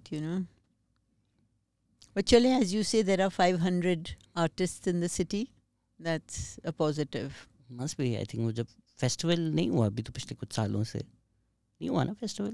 क्रिएटिव कराची. जी. नहीं. So वो जो सब लोग आके परफॉर्म करते हैं, वो इसी वजह से करते हैं ना कि T2F and Sabeen gave them something, and now they want to come back. तो जो इतने आर्टिस्ट होते हैं उसमें हर साल, बिल्कुल, and all of us perform, we don't take money. At least मुझे तो नहीं दिया, अगर बाकी किसी ने लिया तो बताओ. But it's all love, right? It is all love. Totally. भाई सबीन कैसे चलाती थी वो जगह. I mean, देखें, it cannot be T2F जो उसकी जो विजन थी और जो जगह थी, वो कोई क्या कहते हैं, एक बिजनेस की तरह आप उसको नहीं देख सकते. जैसे सबीन कहती थी कि I don't know, she used to quote somebody, I've forgotten who, कि you can either make money or you can make sense, and I want to make sense. So I mean, those, myself and those who were close to her, knew her financial halat and how she managed that place. So कितने लोगों ने लिखा भी सबीन के बाद के, the little kindnesses and the generosity of spirit, and that I'm just, there is no other place in Karachi where you can strike a conversation with a stranger. Exactly. कि वो दूसरी टेबल पे बैठा हुआ है, मतलब ये T2F कैफ़े के अलावा कोई ये जगह नहीं है जहाँ कोई सोच भी सकता है अच्छा आप किसी कैफ़े में गए हैं, कोई टेबल खाली नहीं है तो आप किसी और के साथ उसकी टेबल पे बैठ जाएं, and not those long tables, this real like 4 people table. आप बैठे हुए बातें शुरू हो जाते हैं, फिर आप बाहर गए वो सिगरेट स्मोक करने, वहाँ कोई गिटार बजा रहे वो like you go to T2F and I think may be eventually तो स्ट्रेंजर्स के लिए डॉन्टिंग हो जाता होगा, उनको लगता होगा अच्छा ये सारे 30-40 दोस्त बिल्कुल इधर आके बैठते हैं क्योंकि सब और दोस्तियां वहाँ कितनी हुई लोगों की, शादियां भी हुई लोगों की। मैं ये नहीं हुआ मेरे साथ, बस ये मैं रह गया, मैं ज़्यादा नहीं गया थी। तो नहीं, बट सबीन की यही सोच थी ना कि एक कम्युनिटी की ज़रूरत है। शी वांटेड अ स्पेस जहाँ पे कोई एक कम्युनिटी क्रिएट हो, एंड वो ये कहती थी कि लोग कहते हैं the youth are the future, the youth are the future, and she would say कि अगर यूथ फ्यूचर है तो वो यूथ को आप मौका तो दें। अगर कोई बडिंग आर्टिस्ट है या कोई स्टैंड अप कॉमिक है या कोई डांसर है, कोई सिंगर, कोई भी आर्ट्स में इधर उधर किसी को कहानी सुनानी है, वो कहाँ जाकर सुनाएंगे? कोई आर्टिस्ट तो कोई गैलरी तो नहीं स्पेस उनको देगी। अगर आप चाहते तो, बट कोई भी परफॉर्मेंस स्पेस इतने पैसे लेते हैं, तो जो शुरू कर रहा है, जिसको टेस्ट आउट करना है, जिसको एक ऑडियंस चाहिए, वो कहाँ जाएंगे? बिल्कुल ऐसा ही मैंने एक प्ले किया था रॉयल रोडेल पे, प्ले भी बुरा था, इश्यूज भी हो गए थे, तो बड़ा फ्लॉप हो गया, बड़ा नुकसान हो गया। मैं 3-4 महीने तो भागता रहा लोगों से जिनको मैंने पैसे देने थे, एंड देन इवेंचुअली वो एक थिएटर का एक भूत था, एंड आई वाज लाइक अब कहाँ करें, and then I emailed Sabeen कि यार मैंने ये करना है, एंड शी सेड कर लो। आई वाज लाइक बस ऐसे ही कर लो। फिर हमने कर लिया, फिर हमने करते रहे। So it's like how do these things happen, right? Where if I go to arts council they're charging 50,000, which even now sounds a lot, but 10 साल पहले तो क्या जाने क्या है। अच्छा फिर ऑडियंस भी खुद आ जाए, T2F की एक अपनी ऑडियंस है, वो आती रहती है, फिर उनसे और आपके कॉन्टैक्ट्स बन जाए, this person that person this. सो ये पॉकेट्स लगते बहुत छोटे हैं लेकिन उनका इम्पैक्ट बहुत ज़्यादा होता है, and unfortunately doesn't exist anymore. तो क्या like I would love for people to listen to the vision behind T2F, और क्या सोच थी, what was happening when this was being conceived? बस यही था सबीन के लिए, तो ये कि she wanted to just create the space. She said अगर लोगों को नए दोस्त बनाने हो, मिलना हो, ये यंग लोगों को कुछ करना हो, तो कहाँ जाएंगे करने के लिए? मैं चाहती हूँ कि उनके लिए एक स्पेस हो, एंड जहाँ पे, और फिर एक और उसके लिए बहुत एक था कि एक अल्टरनेटिव लर्निंग स्पेस भी हो। She is a very curious person, हालांकि स्कूल में वो कभी नहीं उसको पढ़ाई का शौक हुआ। She wasn't I think made for, and I suppose me also with my ideas, it was difficult for her, but तो उसको ये था कि इंटरडिसिप्लिनरी चीज़ें नहीं होती हैं यहाँ पे कहीं भी। शी सेड कोई एक जैज़ म्यूजिशियन है तो वो कोई तबला प्लेयर के साथ भी बैठ के कुछ करे, कोई साइंटिस्ट है वो आर्टिस्ट के साथ इंगेज करे, आर्टिस्ट साइंटिस्ट के साथ इंगेज करे। मतलब लोगों को मिलने की बहुत ज़रूरत है, डायलॉग की बहुत ज़रूरत है, अपने अपने जैसे कि साइलोज में ना रहें, इसको बहुत बहुत सारी चीज़ें ये सोच रही थी। And she also said once के 2006 में she said I was feeling very depressed because Karachi was to her seeming like such a space, and she said where are all the people? तो she said मैं तो जाती थी protest वगैरह में, पता नहीं बहुत 13-14 साल की थी, प्रेस क्लब में। she said आपको नहीं, we have to do something different, activism has to change, the way we do things have to change। तो वो कम्युनिटी क्रिएट करना चाहिए। से ज़रूर लोग होंगे, अच्छे से मेरे अपने भी शौक़ थे, मुझे भी म्यूज़िक सुनना था, मुझे भी अच्छी थिएटर देखनी थी, तो मुझे क्यों बाहर ही जाना पड़ेगा ये सब के लिए? यहाँ भी तो लोग हैं जिनमें हैं सलाहियतें, तो we have to have somewhere where they can, and all these other places also very politicised in not a very nice way, कि किसको मौका दें किसको नहीं दें, पैसे ही पैसे, everything is money. So it was very hard really for her to get all of this together, but एक हम लोग दोनों में एक ये है कि एक भूत सवार हो जाए तो फिर वो करना है। तो मैं कहती थी कंप्लेनिंग कल्चर नहीं अच्छी है, कुछ चीज़ आप सोचते हो आपको करना है तो उसको करो। आई थिंक लोग रियलाइज़ भी नहीं करते, मतलब अगर रियलाइज़ भी नहीं लोग करते। रिलीजियस नहीं भी हैं, आप चीज़ें शुरू करें, आपको समझ नहीं आता कि ये कैसे हो रहा है, ये बिल्कुल। कौन, तो वो नहीं होता कभी आपकी गाड़ी ख़राब हो जाती है, आप हाँ। धक्का मारना शुरू करते हैं, देन हाँ। Suddenly the car feels right and like अच्छा हाँ। 4 और लोग धक्का मार मार रहे रहे हैं, वही हैं। ये वही। God knows how these things happen. They happen. I mean this podcast हमने ये शुरू की, हम हाँ। ऐसी बातें कर रहे थे, आज किसी का इंटरेस्ट नहीं होगा, हाँ। Then somebody got in touch and they said Patreon बना लो। I was like कौन पैसे देगा, मतलब एक पॉडकास्ट कर रहे हैं हम, इसे हाँ। बना लो। $1 $2 $3 लोगों ने देना शुरू किया। ये पूरा public funded, really not from किसी, मैंने ग्रांट्स नहीं लिए, हाँ। कोई स्पॉन्सरशिप, कोई ब्रांड नहीं है, this is just people, listeners. या किसी ने $2 भेज दिए, किसी ने $10 भेज दिए, किसी ने $50 भेज दिए। Amazing.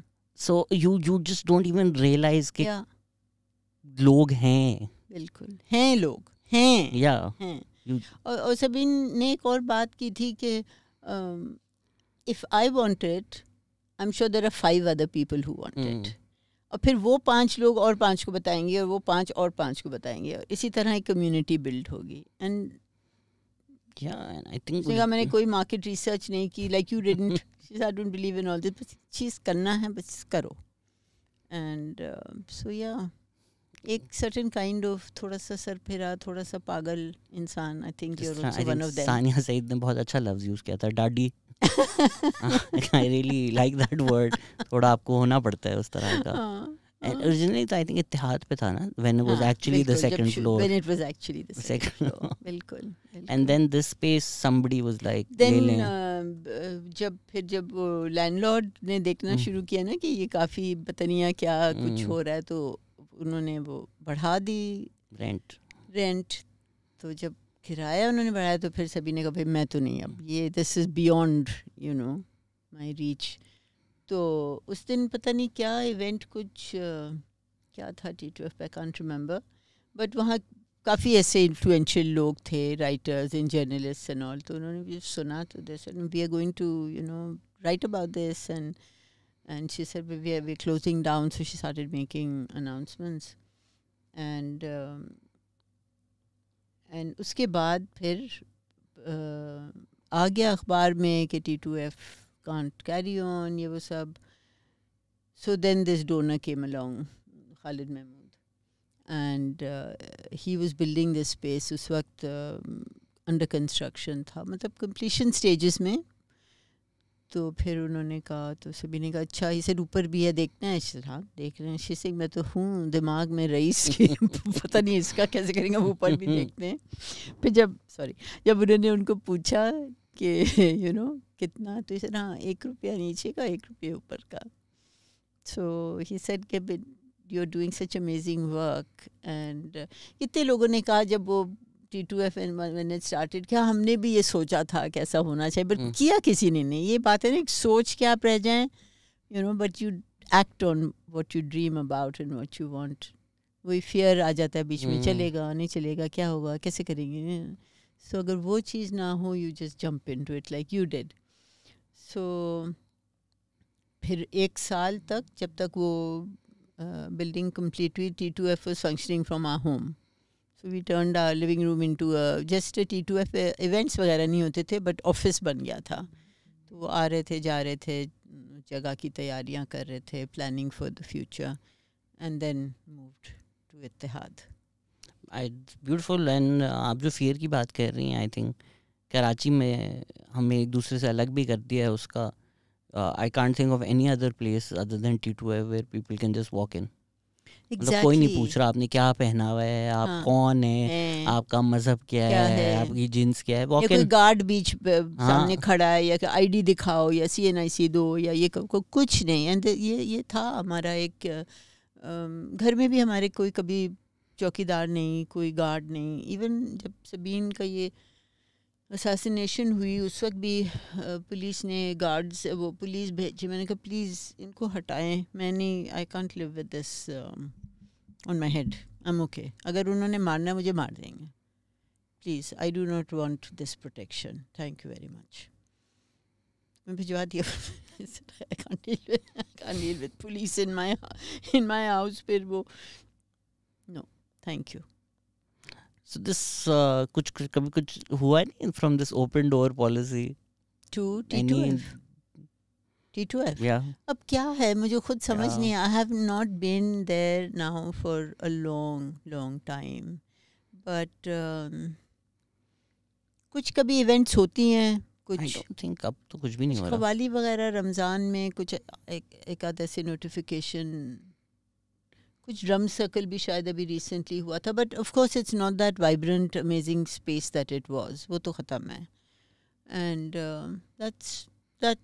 that's very painful. That hurts because you know इतना एक कम्युनिटी बन गई थी सब कुछ you know. But I don't think that. I think some of the actions of management you must have read जब वो चांद वाले issues और वो सारी उस तरह की चीज़ें हुई.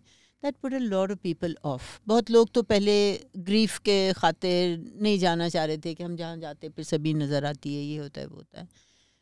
But then those things also put a lot of people off. And then gradually अब उनकी ना वो programming भी नहीं रही. वो you know that space कि आप जाके किसी से बात कर लें या आपको एक secure सी feeling होती है, एक oxygen जो आपने कहा, that's finished.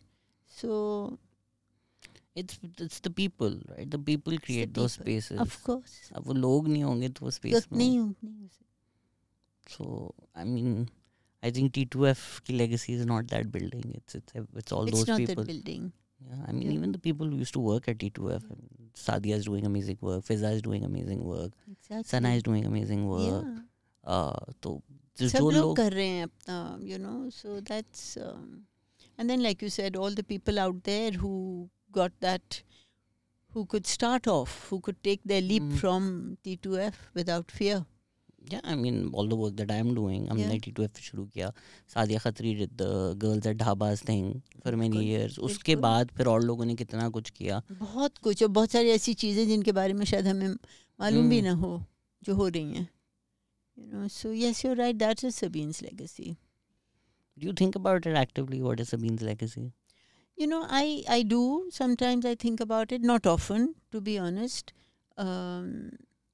But I do think about one or two things. Nothing tangible. But I think Sabeen's legacy was to, you know, spread that feeling of love, basically. प्यार बांटो.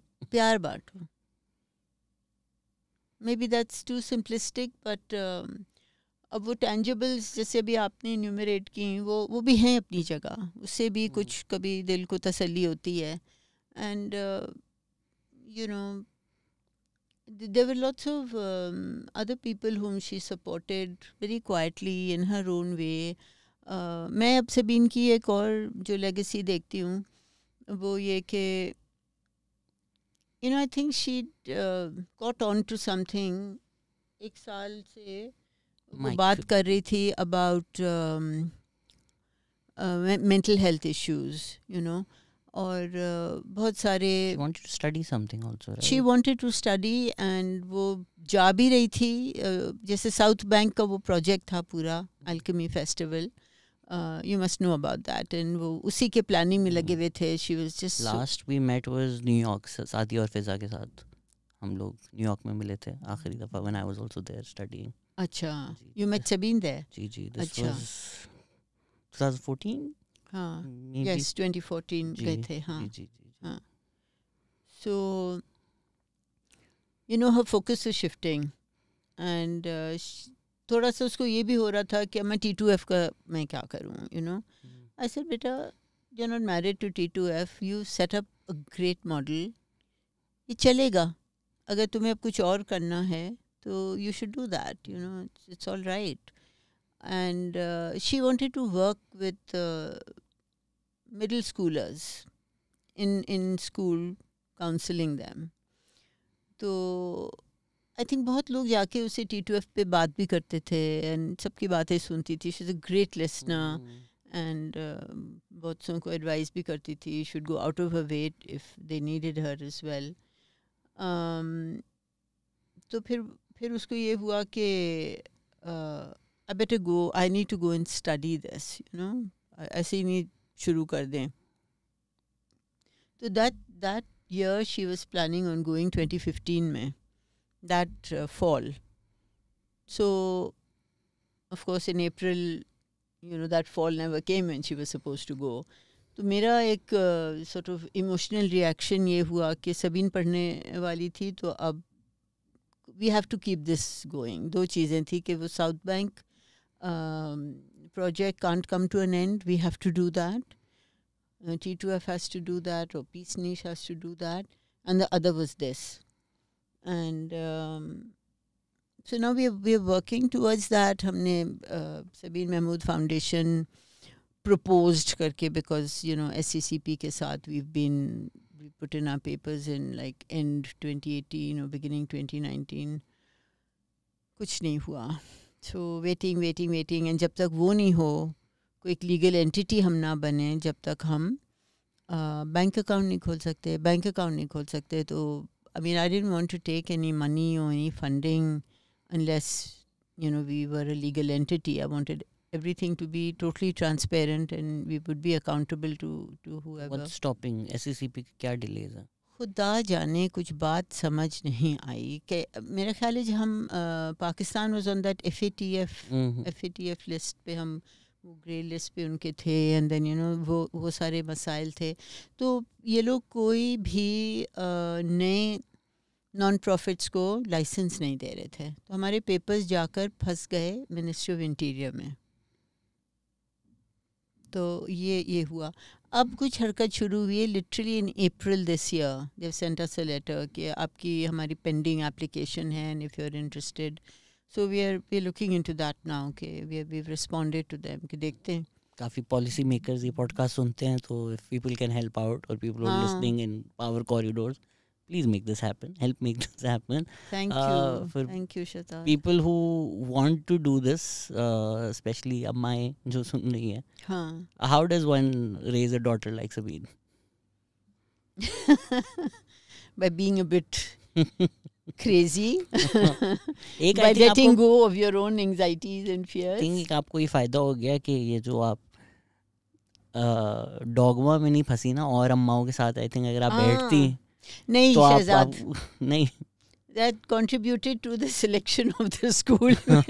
but I had made up my mind when I was in school, when I was a child, things that I didn't feel good about that were happening with me. When I have a child, whenever I will not do this, I will not do that, I will do this. तो वो मेरी सोच teenage years में शुरू हो गई थी. And yeah, I had very different ideas on how children should be raised. वो भी मैं लिख रही हूँ. हमें भी बताएं ना थोड़ा. Spoilers तो मैंने आपको दे दी हैं already. बस वही towards, you know, developmentally appropriate practice में मैं believe करती हूँ कि जो भी आपके, अगर आप, मैंने psychology पढ़ी हुई है, that's my major in university, and you know, always kind of been very into, and sociology also I studied, and philosophy. These were my three subjects. So I think that will give you an idea as to how my brain was ticking.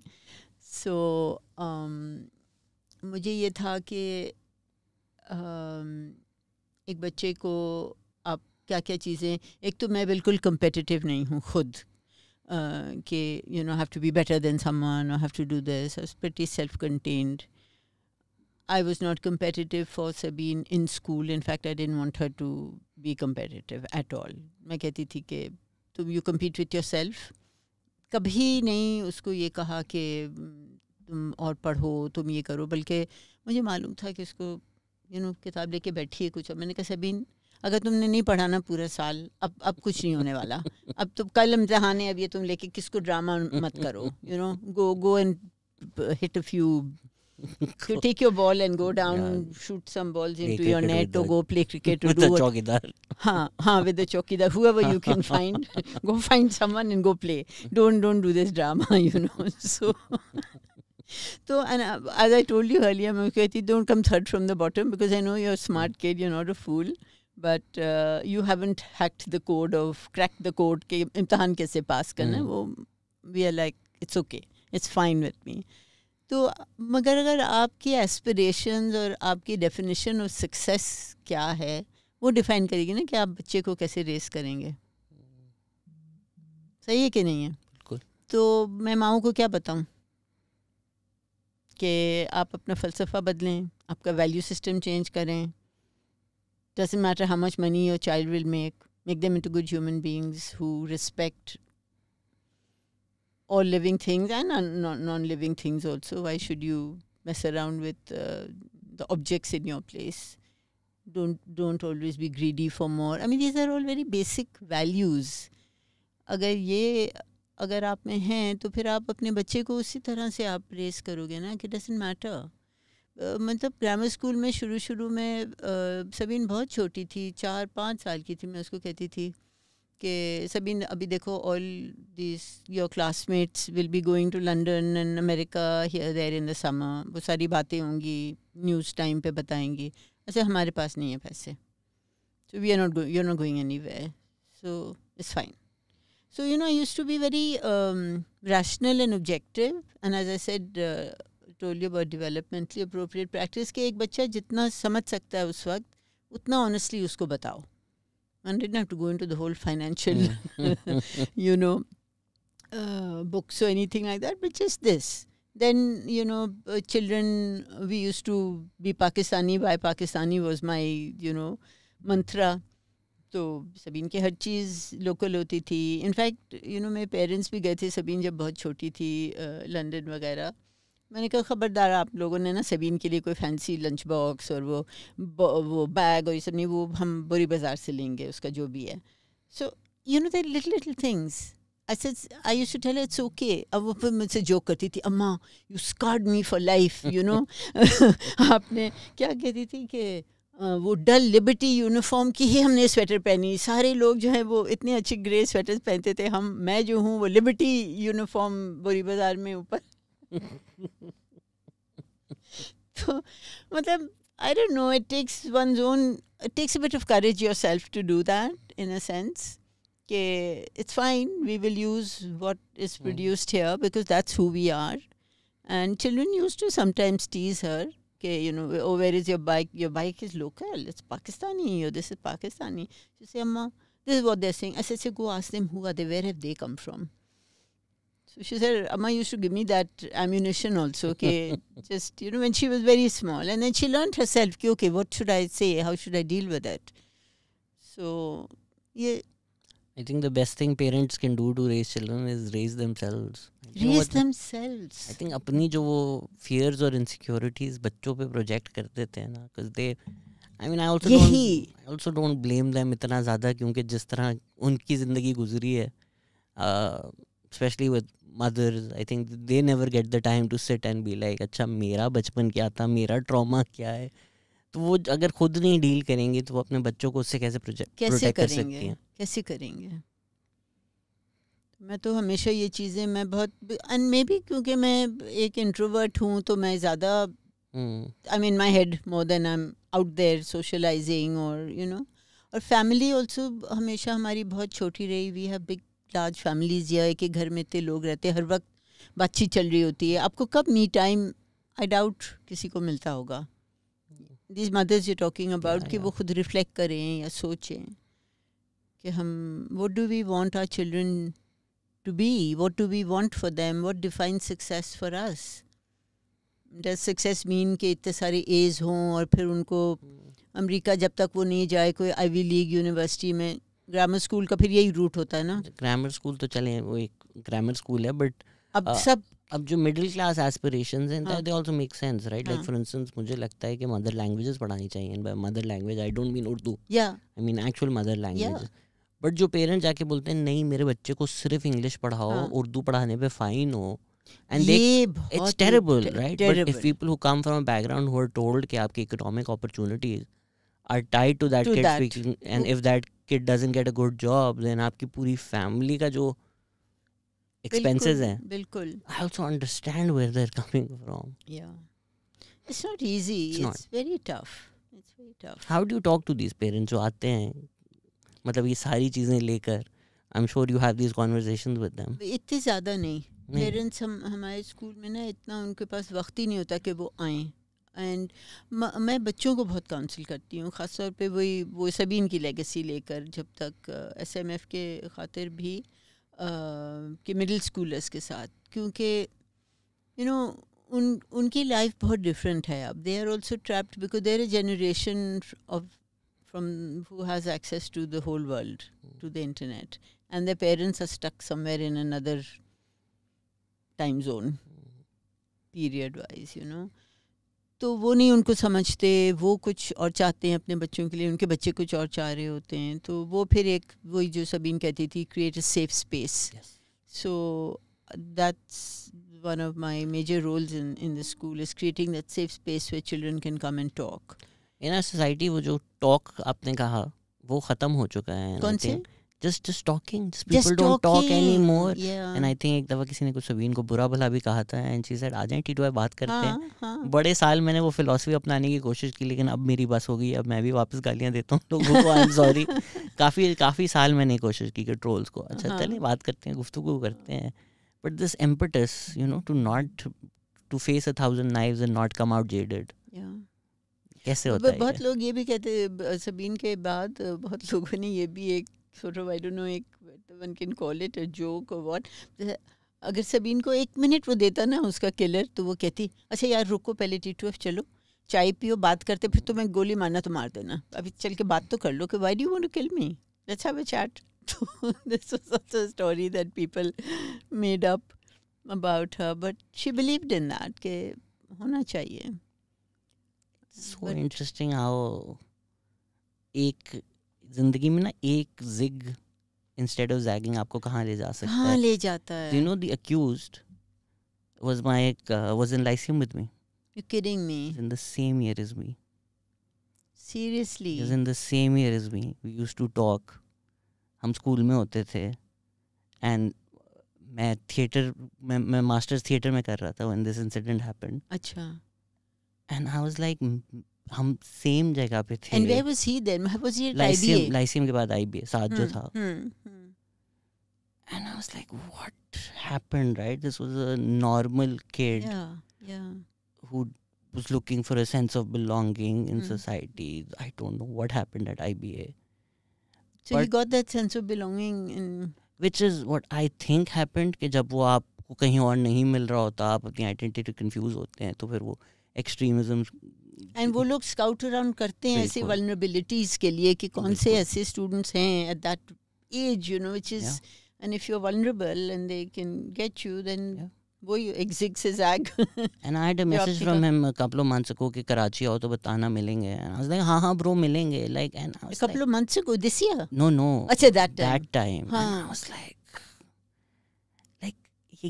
ये कैसे होते हैं कि आप Lyceum is like quite an... And before that he was at Beacon House, so so वही आप मतलब आप सोचे स्कूल में लोगों के साथ बैठे हुए होते हैं and you're like this person will become a terrorist. Yeah, exactly. क्योंकि सबीन के अलावा उन पे ये भी एक्यूज था सफूरा गेट पे जो इंसिडेंट हुआ. बिल्कुल. हम स्कूल में साथ हम कैंटीन पे बैठे होते थे, एक को एजुकेशन एलीट स्कूल में जहाँ लिबरल वैल्यूज स्पाउस हो रही हैं, एंड IBA भी कोई कंजर्वेटिव. हमारा एक नोशन है ना कि जब मदरसे से आते हैं सब इस तरह के होते हैं, बट ये हुआ क्या, ये कैसे हुआ? Did you meet him then? No, I was in New York ना. No, but जब वापस आए तो?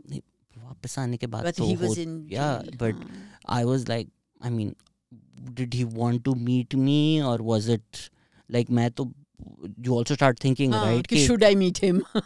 नहीं, उस वक्त तो मुझे नहीं पता था, but then you start thinking कि was he messaging me to meet me to do something? Wow. What, it's just because मैं तो quite open उस वक्त, सबको I was writing, I was doing shows, so everybody knew what I stood for, what I did. So it's just कि life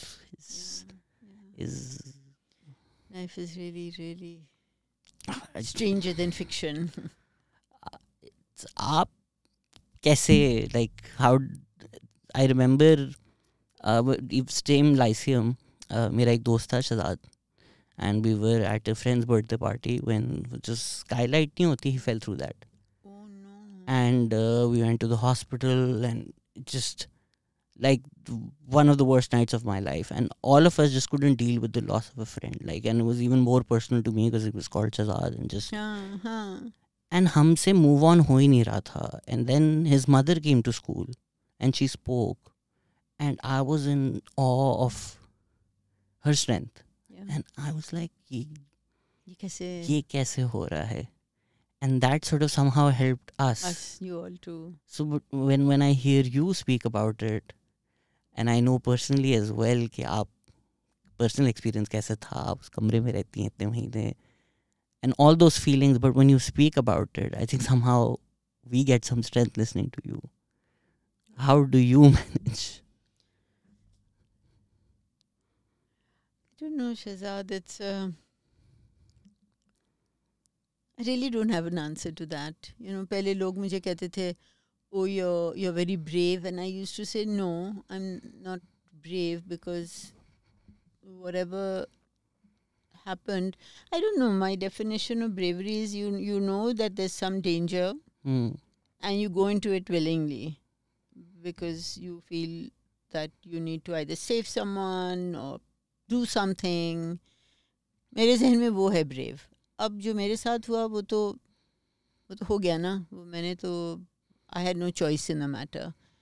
तो सबीन के जाने के बाद शुरू में तो I guess it must have been just shock, right? And wrapping your head around the fact that she's gone. फिर आहिस्ता आहिस्ता वही बात, फिर मैंने सोचना शुरू किया कि मेरे पास दो choices हैं. या तो मैं I give in and I just fall to pieces, and the other is that I say, okay, I have to deal with this head on. And I don't know, somewhere I think I believed in my head, and I told Sabeen also many times कि Sabeen का end ये होने वाला है. So I had told her, I said, Sabeen, I think that I have this feeling you're going to get a bullet in your back one day, but I'm not going to stop you from doing what you're doing, because I've raised you to be independent and to make your decisions and to be brave, and you're doing all what I also support, and I believe that you're doing all the right things. तो अगर उसका यही outcome होना है, then so be it. I will cry, I will of course be miserable, but I'll deal with it. You don't worry about me. You do what you have to do. I always gave her this message कि you don't worry about me. जो होना है सो होगा. मैं अब अपने लिए वो करके उसकी मैं लाइफ पे एक after raising her independently and then suddenly clamping down and saying अब तुम ये नहीं करो वो नहीं करो, तो she made her own decisions. Even that day on the 24th of April 2015 सुबह she was ठीक है. सुबह she was like अम्मा I have to do this. मैं अगर she said मैंने 2-3 लोगों से बात की है, कोई जर्नलिस्ट थे, ये वो, सब ने कहा हाँ करो, मगर एक हैं साहब, I won't mention his name now, उनको मैं बताऊंगी तो वो तो कहेंगे कि मत करो, तो मैं उनसे नहीं बात कर रही. Her mind was made up, and I said, Sabeen, ठीक है, तुम do it. I mean, you believe that this is something you have to do, and this is not the first Balochistan event. You've done them before. It was probably the 3rd or 4th. So I said, go ahead and do it. Abhi jo hona hoga so hoga. But I really feel that event was not the catalyst to her death, to her killing, because later on the police told me she was on the hit list. So if they hadn't got her then, they would have got her some other time.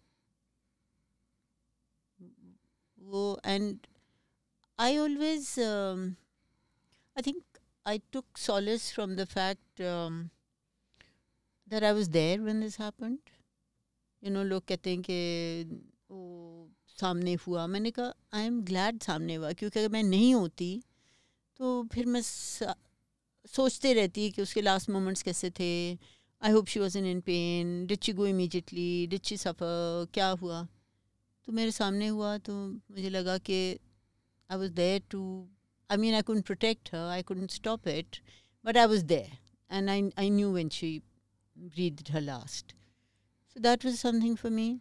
And then the other thing that kept me going was that, we hear so many stories of abduction, of kidnapping, of rape, of all of that. And I thought, thank you, that she went the way she went, with that same grace and dignity with which she led her life, and that she didn't go through any of that, and we didn't have to go through any of that. देखो मरना तो है ना सबने, कोई पहले कोई बाद में, we all have to go, right?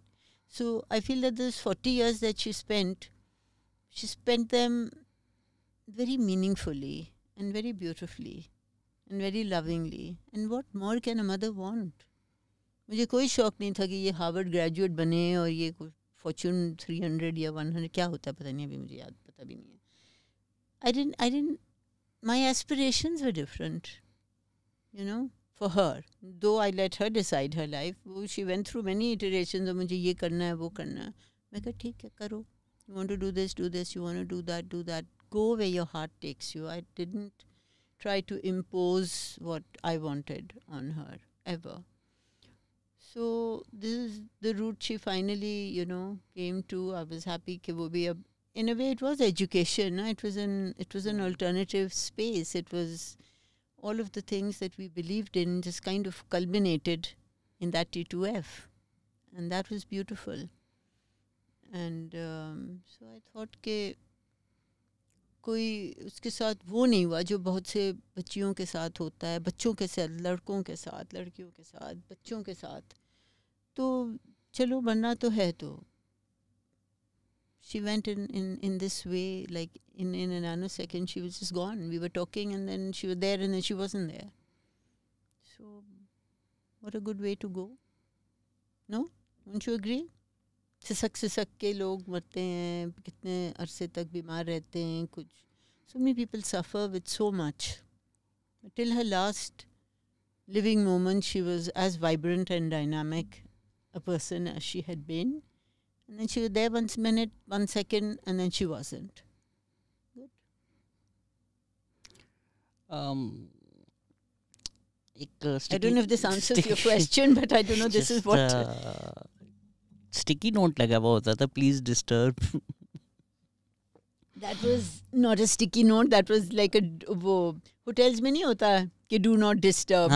वो जो doorknob पे लगता है या तो वो होता था कि do disturb. Do disturb. बिल्कुल. मगर एक sticky note मुझे उसके ऑफिस के दरवाजे पे Existential crisis. I'm not here. Existential crisis. कुछ चीज़ें थी. I think she also had some. Of course. हो जाता है ना, some sense. I think who was it? I think it was Alifia, one of the girls in the office, who was telling me that on that evening before the event, Sabeen was sitting on the stairs. ऊपर जाने का जो रास्ता तो मैं बैठी थी, and she said to these 1 or 2 girls, "What are you doing? Why are you still here? I want you to go home." कुछ sense, उसको हो रहा था. Maybe because of the threat that was there, the impending thing. And she said, "I don't want you all to." I mean, like, she took responsibility for all the young people there, and she sent them all home. She said, "I don't want you to be here for the event. We'll manage. आप लोग जाओ." So she knew she was taking the risk. Because कहाँ पे पहले हुआ था, कहीं lumps से उन्होंने बंद कर दिया था, कैंसिल किया था अपना. तो सभी ने कहा था, some friend of hers told me later कि we were together that night before, and then she walked out and she was on the phone and she said she was getting threats and she was being told not to have it. And she said, "What can I do? Someone has to do this. So I'm going to go ahead with it." मेरे खत्म हो गए. I'm at loss for words. People had some questions. I think I will.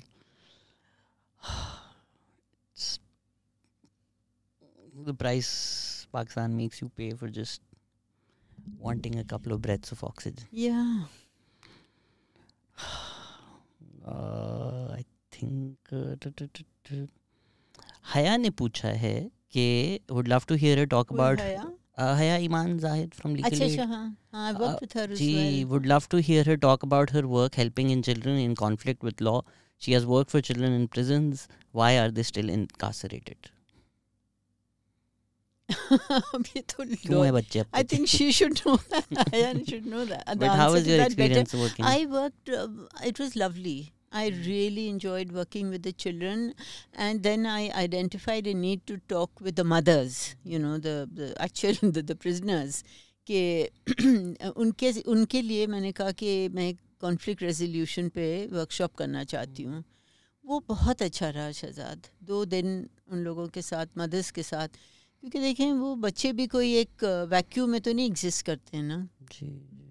Families and whatever the environment is. So, I mean, it would have been good if I could have worked with the wardens and with more people. But we system pura change karna, that really was not my job. It was to help them to set up the, you know, that space for the children, that early learning center, and then to help with the curriculum, with the training of that teacher over there. And then I used to just go in and talk to the children sometimes, read to them, and do this kind of work. फिर this pandemic से सब कुछ वो भी रुक गया, you know, which is sad. मैं अक्सर सोचती हूँ कि, you know, really want to go back, but you know, we all age and we have other problems. And she brought a lot of radical changes in PCHS Girls Schools. It would be great to hear her how she's worked with people like Anita Ghulam Ali to now young teenagers. Anita Ghulam Ali के साथ तो उस वक्त काम किया था early childhood curriculum के time पर, and Mehtab राशदी and these people. That was a whole huge 2-year policy dialogue once we'd you know, done all the work, done the research. It was a very amazing time. That's a whole nother podcast.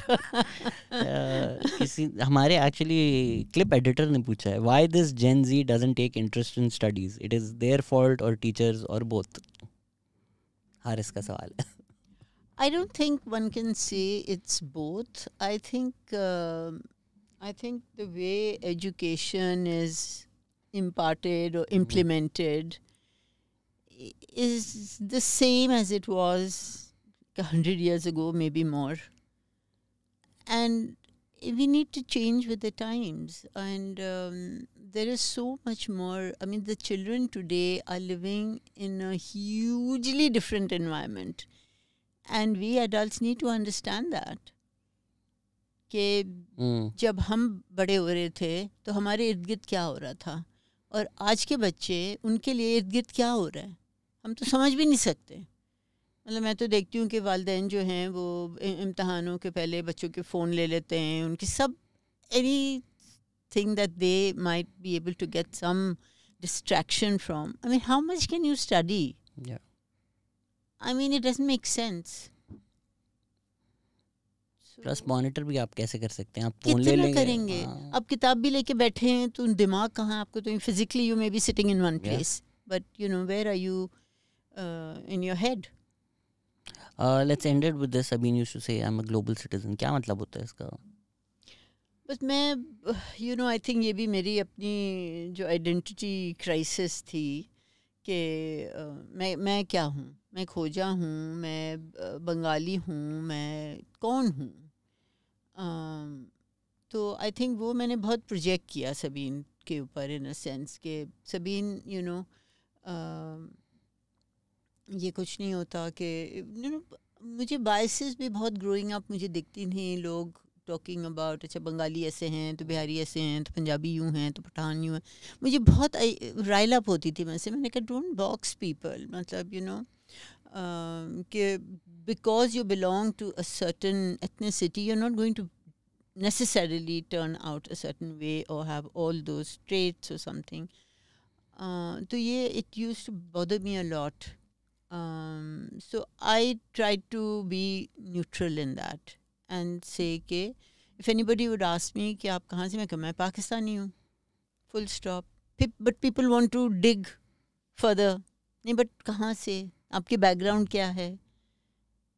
मैंने कहा अब मैं पाकिस्तानी हूँ, इससे पहले मैं ये एक citizen of the sub continent में रही हूँ और मैं अब भी हूँ, but I am a Pakistani and stop it at that. तो वो चीज़ मैं सबीन को भी फिर मैं कहती थी कि देखो अभी दुनिया जब वो श्रिंक हो गई है तो you don't have to worry about to. And then सबीन्स father was half Punjabi half something, सो ऐसे तुम 1/4 ये हो 1/4 वो हो, अब कहाँ तक is one going to define that? I said that you can be a citizen of the globe, of the universe. You can belong anywhere. You just have to be centered. Yeah. And I think if you've ever been made to feel like an outcast, the upside of that trauma is that you gave birth to an outcast who built a space where a lot of us outcasts felt like we belong. So Right. that feeling of home that you might have not received as a child, I think your legacy is that a place was built which felt like home to a lot of us, and hopefully the people listening can build such homes again for people, ताकि इस शहर में जहाँ कोफ्त होती है, घुटन होती है, कुछ और pockets of oxygen बन सके. Thank you so much for everything, and thank you for this conversation. Thank you for listening. Take care. It was great talking to you.